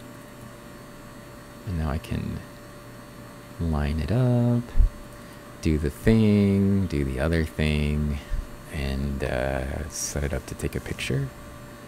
And I'm going to do that right now. Click and take a picture. And I can come back and see what what's been going on here in the chat. Again, me says, I totally need to read up because I have too many questions, but is it outside the rim for movement in their environment or temperature regulation? No, they can respond to temperature or light or nutrients. Let's see. Yeah, normally with an old school scanning electron microscope, you'd tilt it and then you'd have to go find it again. So ridiculous. Some of them have been crunched a little bit. So no swear words in my diatom names. Yeah, I don't usually need to put any swear words in there. So Dirty Smith asked, do you have to be certified to be able to name them? You mean certified like crazy? No, but you have to have be able to, publish them in a respectable journal, which means you probably need to know how to do the description. And usually that requires that you have a PhD, but my students are authors on some of my papers and they don't have PhDs sometimes, many times, or even they're working on their master's, for example, and then we find something new and then they help me describe it. So they go on as authors. And then, so that's a possibility. I sometimes let the students do the naming, or I give them a first shot at it, and then I tell them, well, we can't do that. We have to do something more like this. Yeah. The mushrooms are the same. They're stuck under the plant nomenclature code. Great way to raise research funds. Yeah. So. Again, says, what is your area of interest in the sample currently being collected? It's just a straight taxonomic interest for me. So the sample was sent to me, and my colleague Anna and I and one of my students and another person who's a expert in this group will name these as new species. So I'm interested in them because she showed them to me and I was like, oh, those are cool. And then we decided we should probably put a name on them, but we wanted to make sure that what we had was a new species. So I sent off all of my images to a guy who mostly studies this group and particularly has looked closely at this things that these are most closely related to. And then, yeah, we had a whole bunch of dialogue, and he's decided that these are definitely new. So I just kind of emailed before I started the stream where he was like, yeah, I looked through all of the old images that we have of these things, and this is not anything that's been a known species. So here we are collecting images of it and whatever on Twitch, but I would normally be just doing this on the scanning electron microscope anyway. So you're getting a glimpse of my actual workload. I'm not doing anything different except for when the pictures are taking, I can actually talk with people, and I got a camera and a microphone going on, so I don't normally have those, but otherwise everything is the same as my normal. This is what I would be doing. On a positive side, I usually wouldn't make time in my schedule to do the SEM work. If I didn't have time, like if I was really busy, I would just be like, it'll have to wait. Even if it's something exciting and new like these.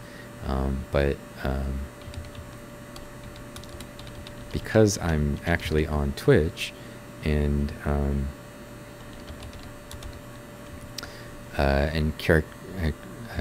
need to basically have some things that I'm looking at for content occasionally. There's an advantage, which is basically I force myself to get a little bit of extra work done. So you're now in my workflow as something that kind of forces me to actually get a bit of research done instead of just doing teaching. Which is probably what I would be doing, or maybe I would be at home sleeping at this point. Maybe I would have just given up on, on my day and gone home and slept a little bit before my class that I have to be to at 4:30. So, because I'm just like exhausted right now. So let's get that. I want to see how well this is in focus. This is probably fine. So 6, 7, 7, bingo, picture. But these are things that would likely end up being in published journals. So, a little thorn on the diatom to protect it from being attacked. You know, I don't know, Mind of a Snail. I don't understand why diatoms might have spines. And that spine, oh, we'll see you, Alpha Wolf. That spine is in a really weird place. It's like stuck right where the diatom crawls. Like that's the head pole. So if it was going to crawl around, that's the part of the diatom that would be like, you know, it'd be like a plow or something. It'd be cutting into the surface. So I have no idea. It's not in a good place for the diatom. Feels like resolution 7.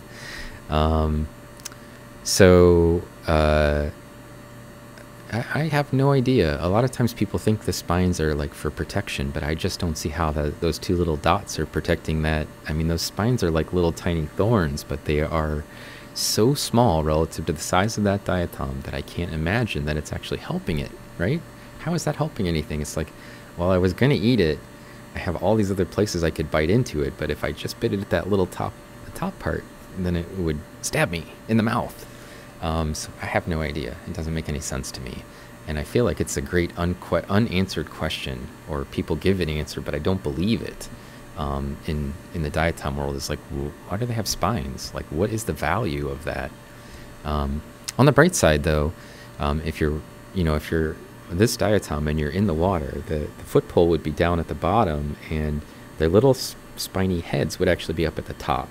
So if something was grazing, it might be something that would poke them. But it's like so small relative to the rest of the diatom size, I can't imagine that it's actually defending them from anything. I mean, is that going to stop you if you want to eat a diatom?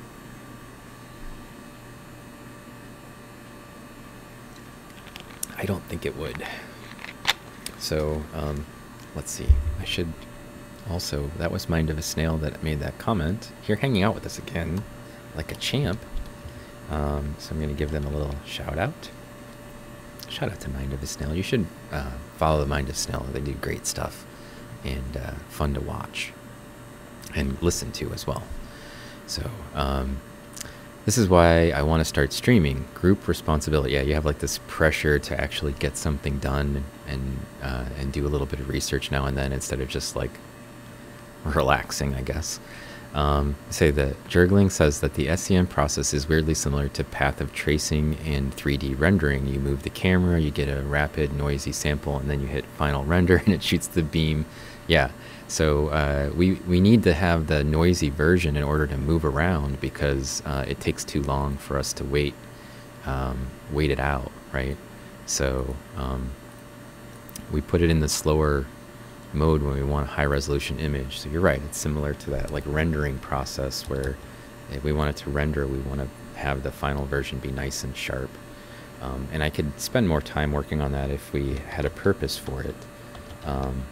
Like we could have an 1.5 hour long photo that's super high resolution and very large, but I don't know why I would do that. I just don't have a reason for having that high quality of an image. So this high quality of an image is good enough, basically, for publication purposes and for posters, and definitely more than I need for the internet if I just want to put some pictures on Instagram. So the actual purpose of it is relatively limited. I mean, if I really wanted to like make a super impressive poster, I suppose I could do it, but I don't see any other real value in it. That was the one that we were just looking at. It's a little fragment. I think it's the side view that we were looking at. Why I can never find one that's like broken open where you can see the valve face is a great question.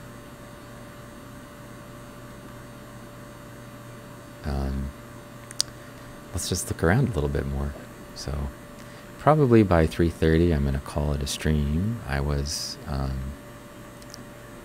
hoping to find an internal view, and it hasn't happened. I'm going to probably rinse those samples a little bit more, and then try to mount some more material on here. And I guess then I'm going to be eagerly awaiting rocks that are going to be mailed to me by someone I don't know. It's not the first time that may have these things growing on them, and then we might have some really cool results. If it doesn't work out, if it turns out that the samples that they send me don't have what we need on them, it probably will still have some cool diatoms. So regardless, we might have something cool to look at. You never know. Maybe I'll get some more new species out of that funny incident, and then I really would name them after those people that collected it. So that would be fun. And then I know I have a standing bet. So this is important. With my friend Anna, I told her I thought these things would probably be living out there right now if somebody went out and collected some material from there. I told her that I thought it was pretty likely that that they actually would be found living, you know, like, or attached to rocks today. And we have a bet, because she told me she thought that they would only show up in the spring and that they wouldn't be there in the winter. And I told her I thought that they would be living out there now. So right meow, when the samples arrive, if we find these things that were actually like present on them and living, I'm going to get cookies out of the deal. So I don't know if I can ship some cookies back to the guy who collected the material for us, but she was like, how are we going to get a sample, because it's in the middle of Idaho? And I said, I don't know, let me just try like seeing if people on Twitter will do it. And lo and behold, Twitter has apparently come through with a win, or a potential win. And if I get cookies out of it, that's even better. So there's a cookie challenge going on associated with this the sample collection process.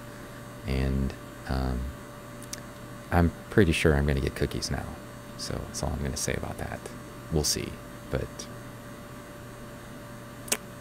when it comes to cookies, it's either she's going to be making me cookies or I'm going to be making her cookies. And I feel like even if I'm wrong, I'm probably going to make some cookies for me. So I'm going to get cookies either way. That's how I feel about it. But I also think it's going to be her making me the cookies. So we'll find out. And I feel like if I had more challenges where cookies were on the line, I'd probably get a lot more done as well. So talking about group responsibility, the cookie responsibility is strong. Strong control on my decision making. This is another diatom. It is not the one that we've been looking for, but it doesn't mean we can't stop and take a look at it. It's a pretty one. So the shape is similar to that of a cymbella or an ensynema. And if we look at the raphe, so this is this line that runs down the middle right here.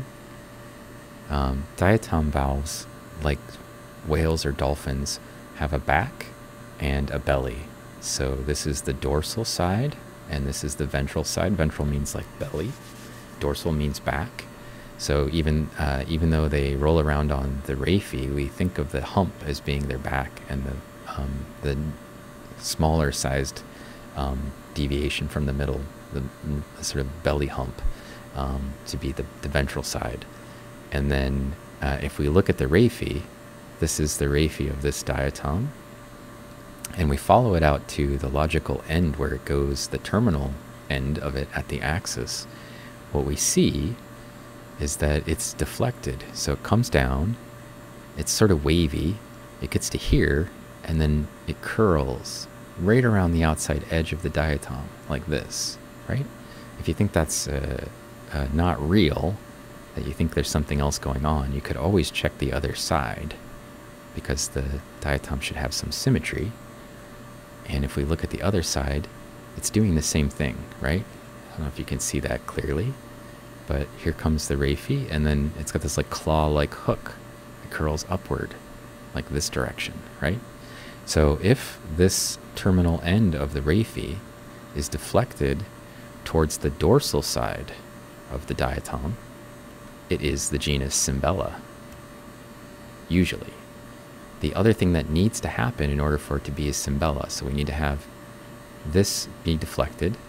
We need to have it be have a clear dorsal ventral shape, so like the raphe is positioned closer towards the belly than it is towards the back, and that the back is clearly arced. So like a banana or something, it has to have sort of like a more concave side on one side than the other. And the other thing to make it a cymbella is that it has to have an apical pore field. So you can see this one's broken, but it actually has a bunch of little holes right here that are not shaped like the striae holes, which are these sort of lineolate or elliptical shaped things. They're round, and they actually wrap all the way around. So the raphe's here, and they're on the outside edge of where the raphe would be. There'd be a whole bunch of little holes here, like a salt and pepper shaker that would have an apical pore field, which means we are looking at a cymbella. It's unquestionably a cymbella, and not any of the other things that it might be confused with, like Ensynema, Delicatula, Cymbopleura. So it's definitely a cymbella. This is like the genus, the way that we sort of define the genus and separate it from other things. In this group, that's a really critical component. Funny thing about diatoms is, in some other groups, which way the terminal ends of the raphes deflect isn't actually that important. And I don't know why. I don't know why we've basically placed so much weight on which way this thing bends when it gets towards the end for some groups, but for other groups it's basically like, yeah, that's not a big deal. I don't know. And when I asked people about it, they're like, because it's not a big deal? They don't really know either. So maybe there's a genetic value to it, or a component of it that goes through the history of the organisms, like things split off way up high at which way the raphe deflects. You know, like in the genetic organization, or broad groups have that feature that does that, but it becomes critical. Another thing that's sort of interesting about cymbella is that cymbella have little isolated puncti, or sometimes stigmoids, that'll be present, and they're usually present on the ventral side. They're not present on the dorsal side. If they're on this side of the diatom, then we would be looking at Afrocymbella, which is a totally different group, and it's not even closely related to the cymbellas. It's more closely related to the gomphonemas. So kind of weird. Some little thing like where the dots are, and if the dots are up here rather than down there, it goes into a totally different genus, and even a totally different like family. So speed 7, beam intensity 7, hit the button, and I can come see what people are saying in the chat again. Hello viewers, I'm back, but you're still looking at the inside chamber of the diatom, so let me fix that. Sorry, I forgot. Now you're looking at me again. I don't know. Is it an improvement? It's basically the same on my side. So, you think perhaps earlier non-horn versions were getting stuck to something? Possibly. I don't know. Maybe the thorn is for mobility, a bit of grip. I don't know. Do diatoms have predators? Absolutely. Everything eats diatoms. So just keep that in mind. They're like plants. They get consumed by everything. They would change the aerodynamics, like the flow dynamics. Yeah, that's totally possible. Pandemic, I don't know. Banana time. Those curvy raphe, yeah, it's pretty curvy. I remember this from the first stream you saw. Apical pore field, yeah. A couple of terminology I've actually learned. Some viewers who don't know anything about diatoms or didn't know anything about diatoms. Science, right? That's what I'm here doing. You're going to come out of this going, hey, I can identify a cymbella from other things. I can tell what a gomphonese has. If you stick around long enough, you'll basically learn all of the genera, and then you could become a diatomist if you'd like. We could publish some papers together. Who knows? You know, maybe someone will get inspired and want to get a graduate degree in diatoms, and then you can come work with me. Maybe you got a microscope at home and you'll see some diatoms and not know what they are, and then send them to me. And then when I win a bet with you, you'll have to make cookies. I mean, who knows? Yeah, it's I'm just trying to share knowledge without actually making you take a quiz or something, right? So we have some new followers. Emotional support button, Inquisitive Minds. Well, that's a good name for somebody in here. And B Buttercup, with 2 P's and 2 B's. Buttercup is my favorite of the Powerpuff Girls. So I don't know if that's why you're named Buttercup, or if you're into like the flower or what. But if you're named after the Powerpuff Girl, good choice. Not to shun Bubbles. Comrade Bubbles, I'm not saying Bubbles isn't cool, but Buttercup's better. Blossom, nobody cares about you. Go home, Blossom. Sit down, Blossom. It's almost triggering your fear of holes. Well, I apologize, Corkmark. Unfortunately, all we look at with diatoms are things with holes. So you might be in a bad place eventually, but this is too small for the holes to actually do anything to you. In real life, these things are the size of a speck of dust. You can't see them without a microscope. So aren't we all things with holes? Yeah, I think that's accurate, Jurgling. I don't know for sure. Bon 556.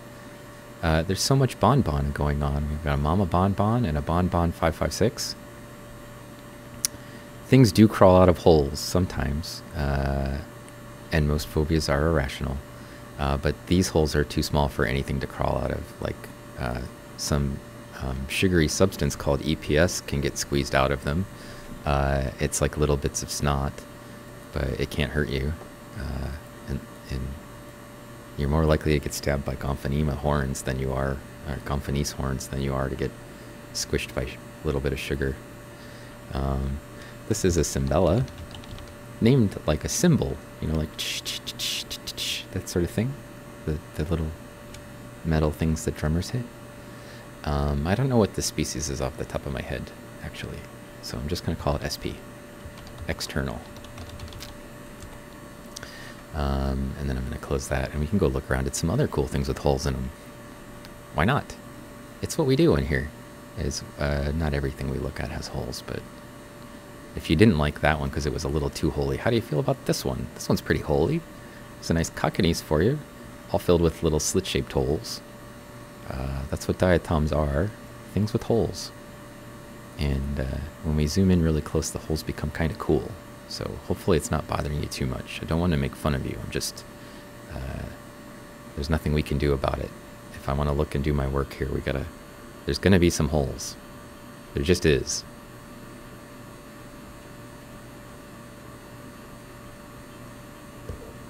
Bear with me. I need to fix my stigmation just a little bit. I want perfection, and it's slightly less than perfection currently. So, stigmate. Oh, I'm changing this scanning speed for some reason. I don't want that. I want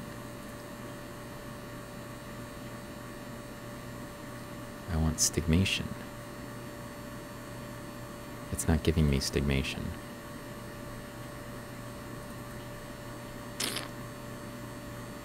Oh, here it is.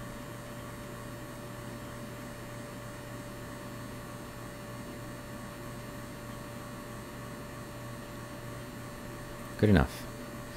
Let's zoom out. The holes bothering you yet? They could. Doot doot. Let's fix the brightness contrast. This is the genus Coccaneus, or Coccaneus, sometimes people say. They're shaped like a little, I don't know, it's like a sled, you know, like a shield shape, shield. And on this valve, it's sticks out, concave, no, convex. And on the other valve, it's usually a little bit concave, or maybe sort of flat.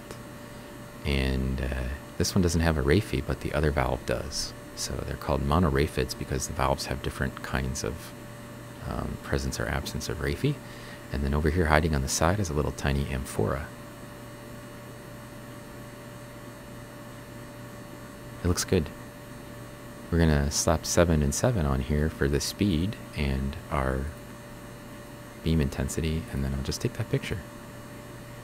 Close your eyes if you're afraid of holes. Let's see.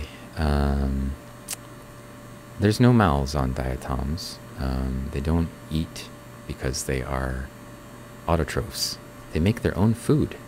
Jerkling's right, it's where the chemicals go in and out. So if they want to pull in some carbon dioxide from the water, or phosphorus or nitrates, they need to have some way to exchange with the water itself. So,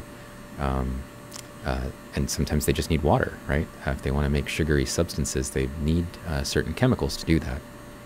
So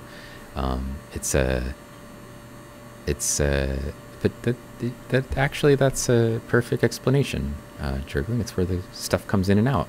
It's not a mouth though.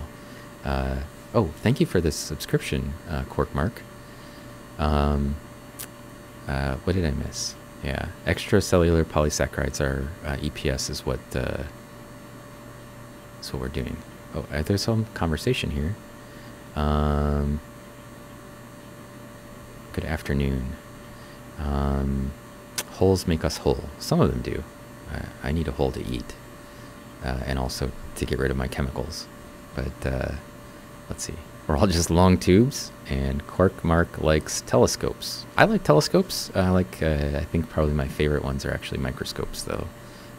Telescopes are it's like a camera, microscope, and telescope. They're all kind of fit together. Yeah, that's how I feel about them. That's why I like SEMs and microscopes and telescopes and cameras. Those are my favorite toys. You just started streaming with it. Oh, with the telescope. That's cool. I'm going to give you a follow, Corkmark. I think I can do it now. Hang on. I'll find you and follow you. Buttercup.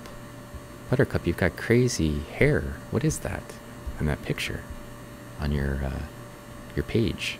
Your pagey thing. Well, I'll have to find you later, I guess, because I'm busy streaming. But I will follow you, Corkmark, and I want to check out your... you're going to show us quirks? You're just into quirks. Stream manager. Oh, that caused me to lose all my chat.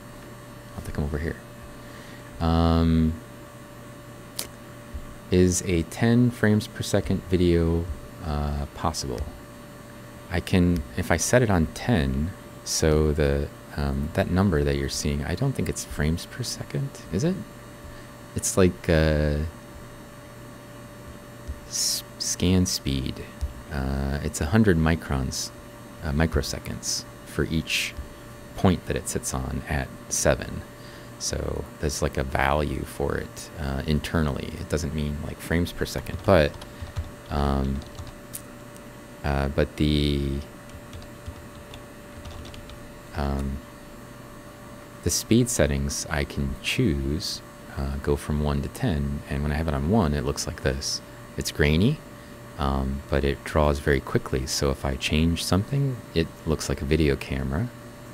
And if I change the speed setting for 2, you can see sort of the beam scan sliding over it like an old-fashioned CRT. I can still also move, but you can see how it kind of gets jerkier when I move. And if I go to 4, basically you can see it scanning, right? And when I switch to 7, that's basically where we took that picture at. You can see it takes about 3 minutes to draw that image for us as the beam scans over it very slowly. And if I move it to 8, it turns into a 10-minute photograph. And if I set it on 9, it's a half-hour photograph. And if I put it on speed 10, it's an hour and a half, so 90 minutes to go from the top of that image to the bottom of that image. And it is possible. And Sometimes if I have something really cool and I want to get a really high resolution image of it, I will change the beam intensity to something very small, and then I will set it on 9, and that's a half-hour photograph, and I will get everything the way I like it, and then I'll go to lunch, and I'll come back and it's still taking the picture sometimes. So just to give you an idea of how long that takes. And I suppose if I was only chatting with you guys and I wasn't really trying to look for other things, you know, one day we could do that where I just like, F it, we'll just look at this thing for the next 45 minutes and I'll just set it on there. But I would say generally speaking, that's not a setting that's conducive to people seeing what's going on in the sample. They're going to be like, why is it still like drawing the same image after 20 minutes and it still hasn't finished it? So it's an option. It's just not a good streaming option if I want to show people things inside the SEM. So sometimes I don't care, I guess, but usually I do. So usually I'm trying to scan around and kind of showcase things that we can find, cool images of diatoms or different views of them than we normally get. So again, we could ignore it. I could go back to 7. I haven't been to 7 yet. This is one that I was looking at the other day, and here's a bunch of Ellerbeckia. It's a lot of the same material because it's coming from the same sample. So if you're wondering, like, why do we keep seeing the same kinds of diatoms, it's because all these came from the same sample. So here's the horned diatom again. This is our horned beast. I can get it into focus. It's a little dark right now, but you can see the little horns sticking off of the front end of it. They're, like I said, it's in a really weird place. You know, it's not like a place where I would expect like that little spine's really going to save you from being eaten. It doesn't even come out outside of your, like, you know, like flat surface. So it's confusing. Why does it do that? I don't know. A question for the ages. And this is our other gomphonemoid, and we can tell it's not the same one. 1, because of the density of the striae. 2, because it doesn't have a horn. Horn's missing, right? You guys can see that. This is hornless. And the other one is horned. Or I suppose horny.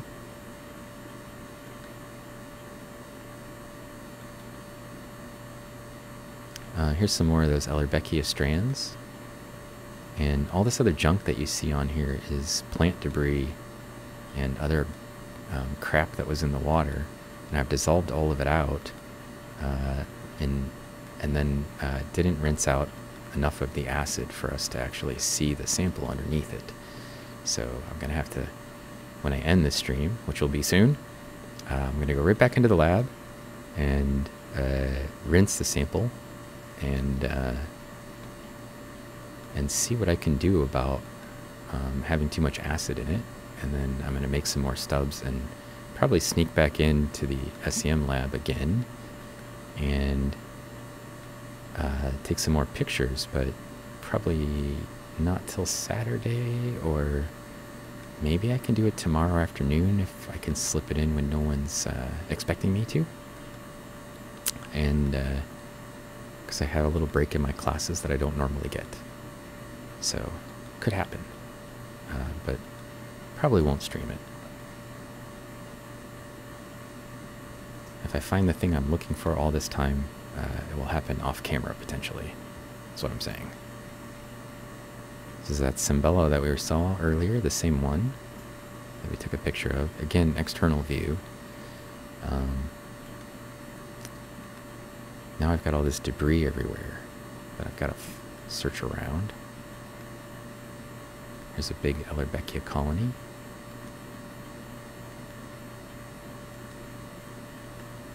So I'll probably take some of the photos that we collected today and process them, colorize them, add some false color to them, and post them into the Instagram for my...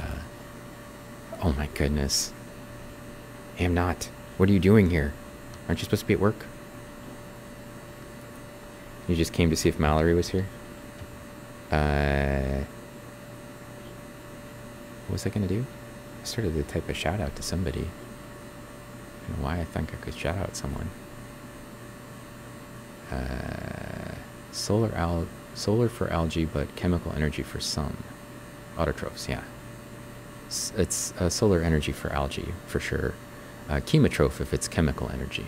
So, Turbop Slayer, welcome back. I saw you last night. Here you are. Came back to see what was going on. Extracellular, yeah. Thanks for the follow. All the photos on my About Me. Oh, I know what I was going to do. I was going to give you a link to my Instagram page. Pow. There you go.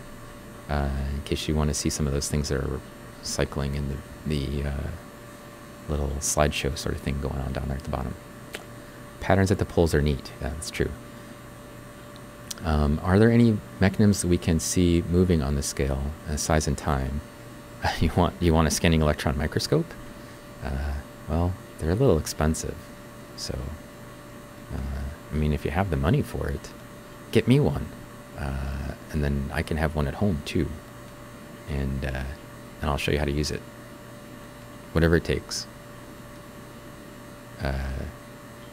Lots of cool stuff you can see with the scanning electron microscope. A little zoomed out. Let's zoom in.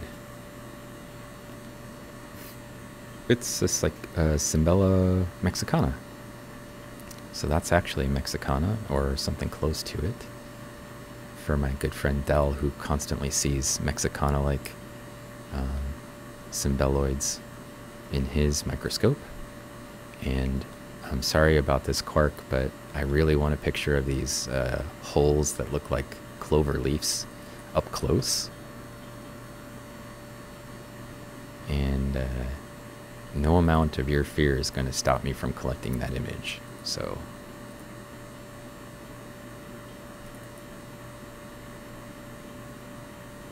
let's see about getting it perfectly in focus.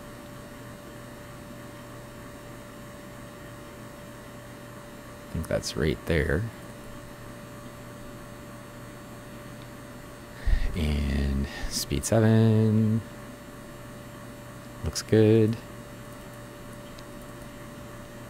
And I'll zoom out just a little bit.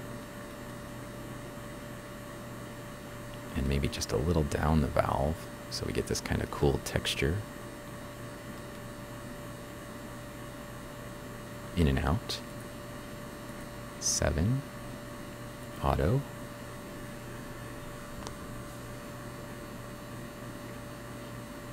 Little X-shaped pores are pretty cool. I think they're slightly dissolved, but usually the X's kind of come in a little farther. Oh yeah, that looks good. It looks sharp. So let's set this to a speed 8, and our beam intensity just down to 6, so we get slightly more detail. You can maybe see the difference between them right there. And then I'm going to take a picture. It's going to give us a 10-minute photo because I'm going to end the stream. So, I'm not going to think I'm going to find anything else.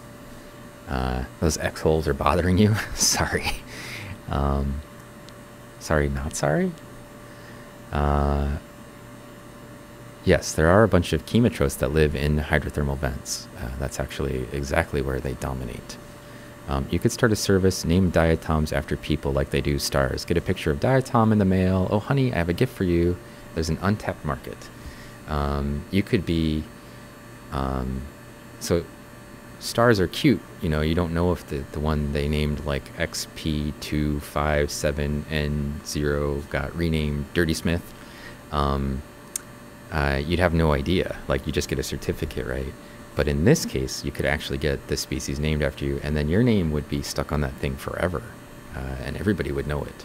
So I suppose you could do it. You could monetize it. But I think that's also illegal. I think that's another thing you're not allowed to do, is like take payment for naming something. So, but if somebody bought me an SEM and I named it for them, that'd be a totally different story. That's not taking money, right? What's the evolutionary benefit of the holes being X-shaped? I don't know. I don't know. I think there's got to be a value to it, but I don't have an answer for you about that. I'm sorry. Jurgling says, I wouldn't think you'd need ionizing electron energies to do SEM. Well, we need to have up at the top of our thing is an electron cloud being generated by a tungsten filament, and then there's a series of magnets that focus the beam.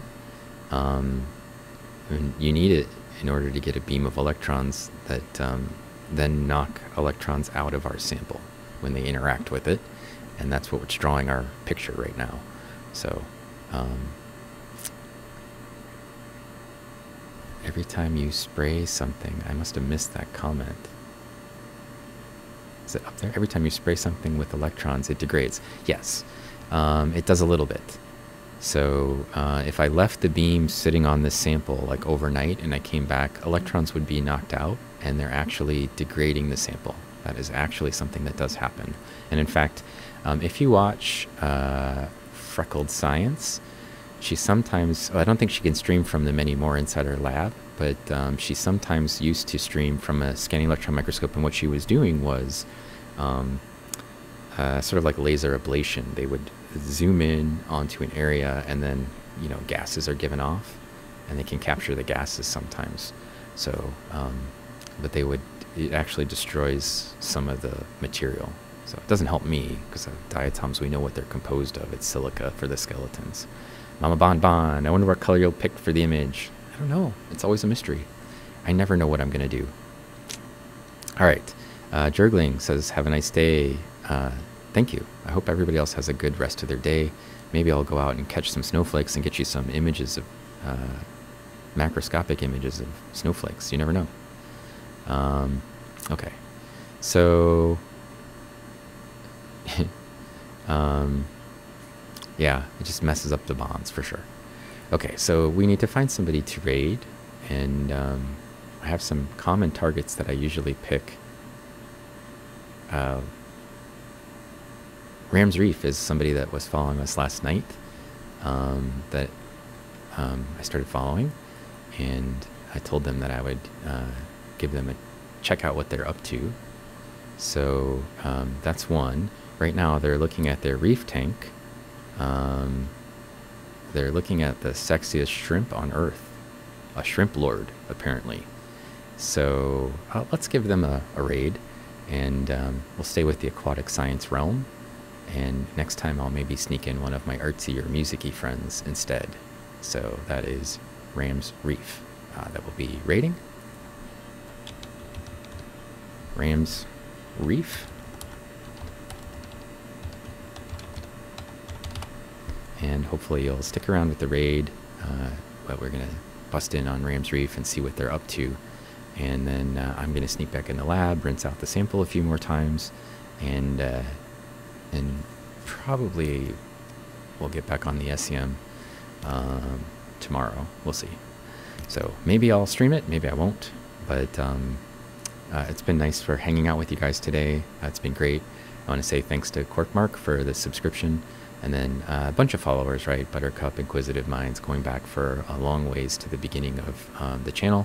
We also had a nice raid from Five-Ho or Shu, however you want to say that. Brought in a nice party of people. Hopefully I entertained some of them for a little while. And we'll catch you again next time, sometime soon. If not on Thursday, then we stream again from the SEM on Saturday afternoon, probably. Or I might do it like a night stream on Thursday or Friday. We'll see. So, I'm a Bon Bon. We'll catch you next time. I'll see you. If you're interested in other microscope streamers, you should check out the people in my squad, the microscope streaming squad, including Del Maximum, who was here earlier. He's one of my moderators, and Pacific Plankton, who's also a moderator for my channel, and OpenSet, who also moderates my channel sometimes. But we're going to head off for the raid now. So we'll see you next time.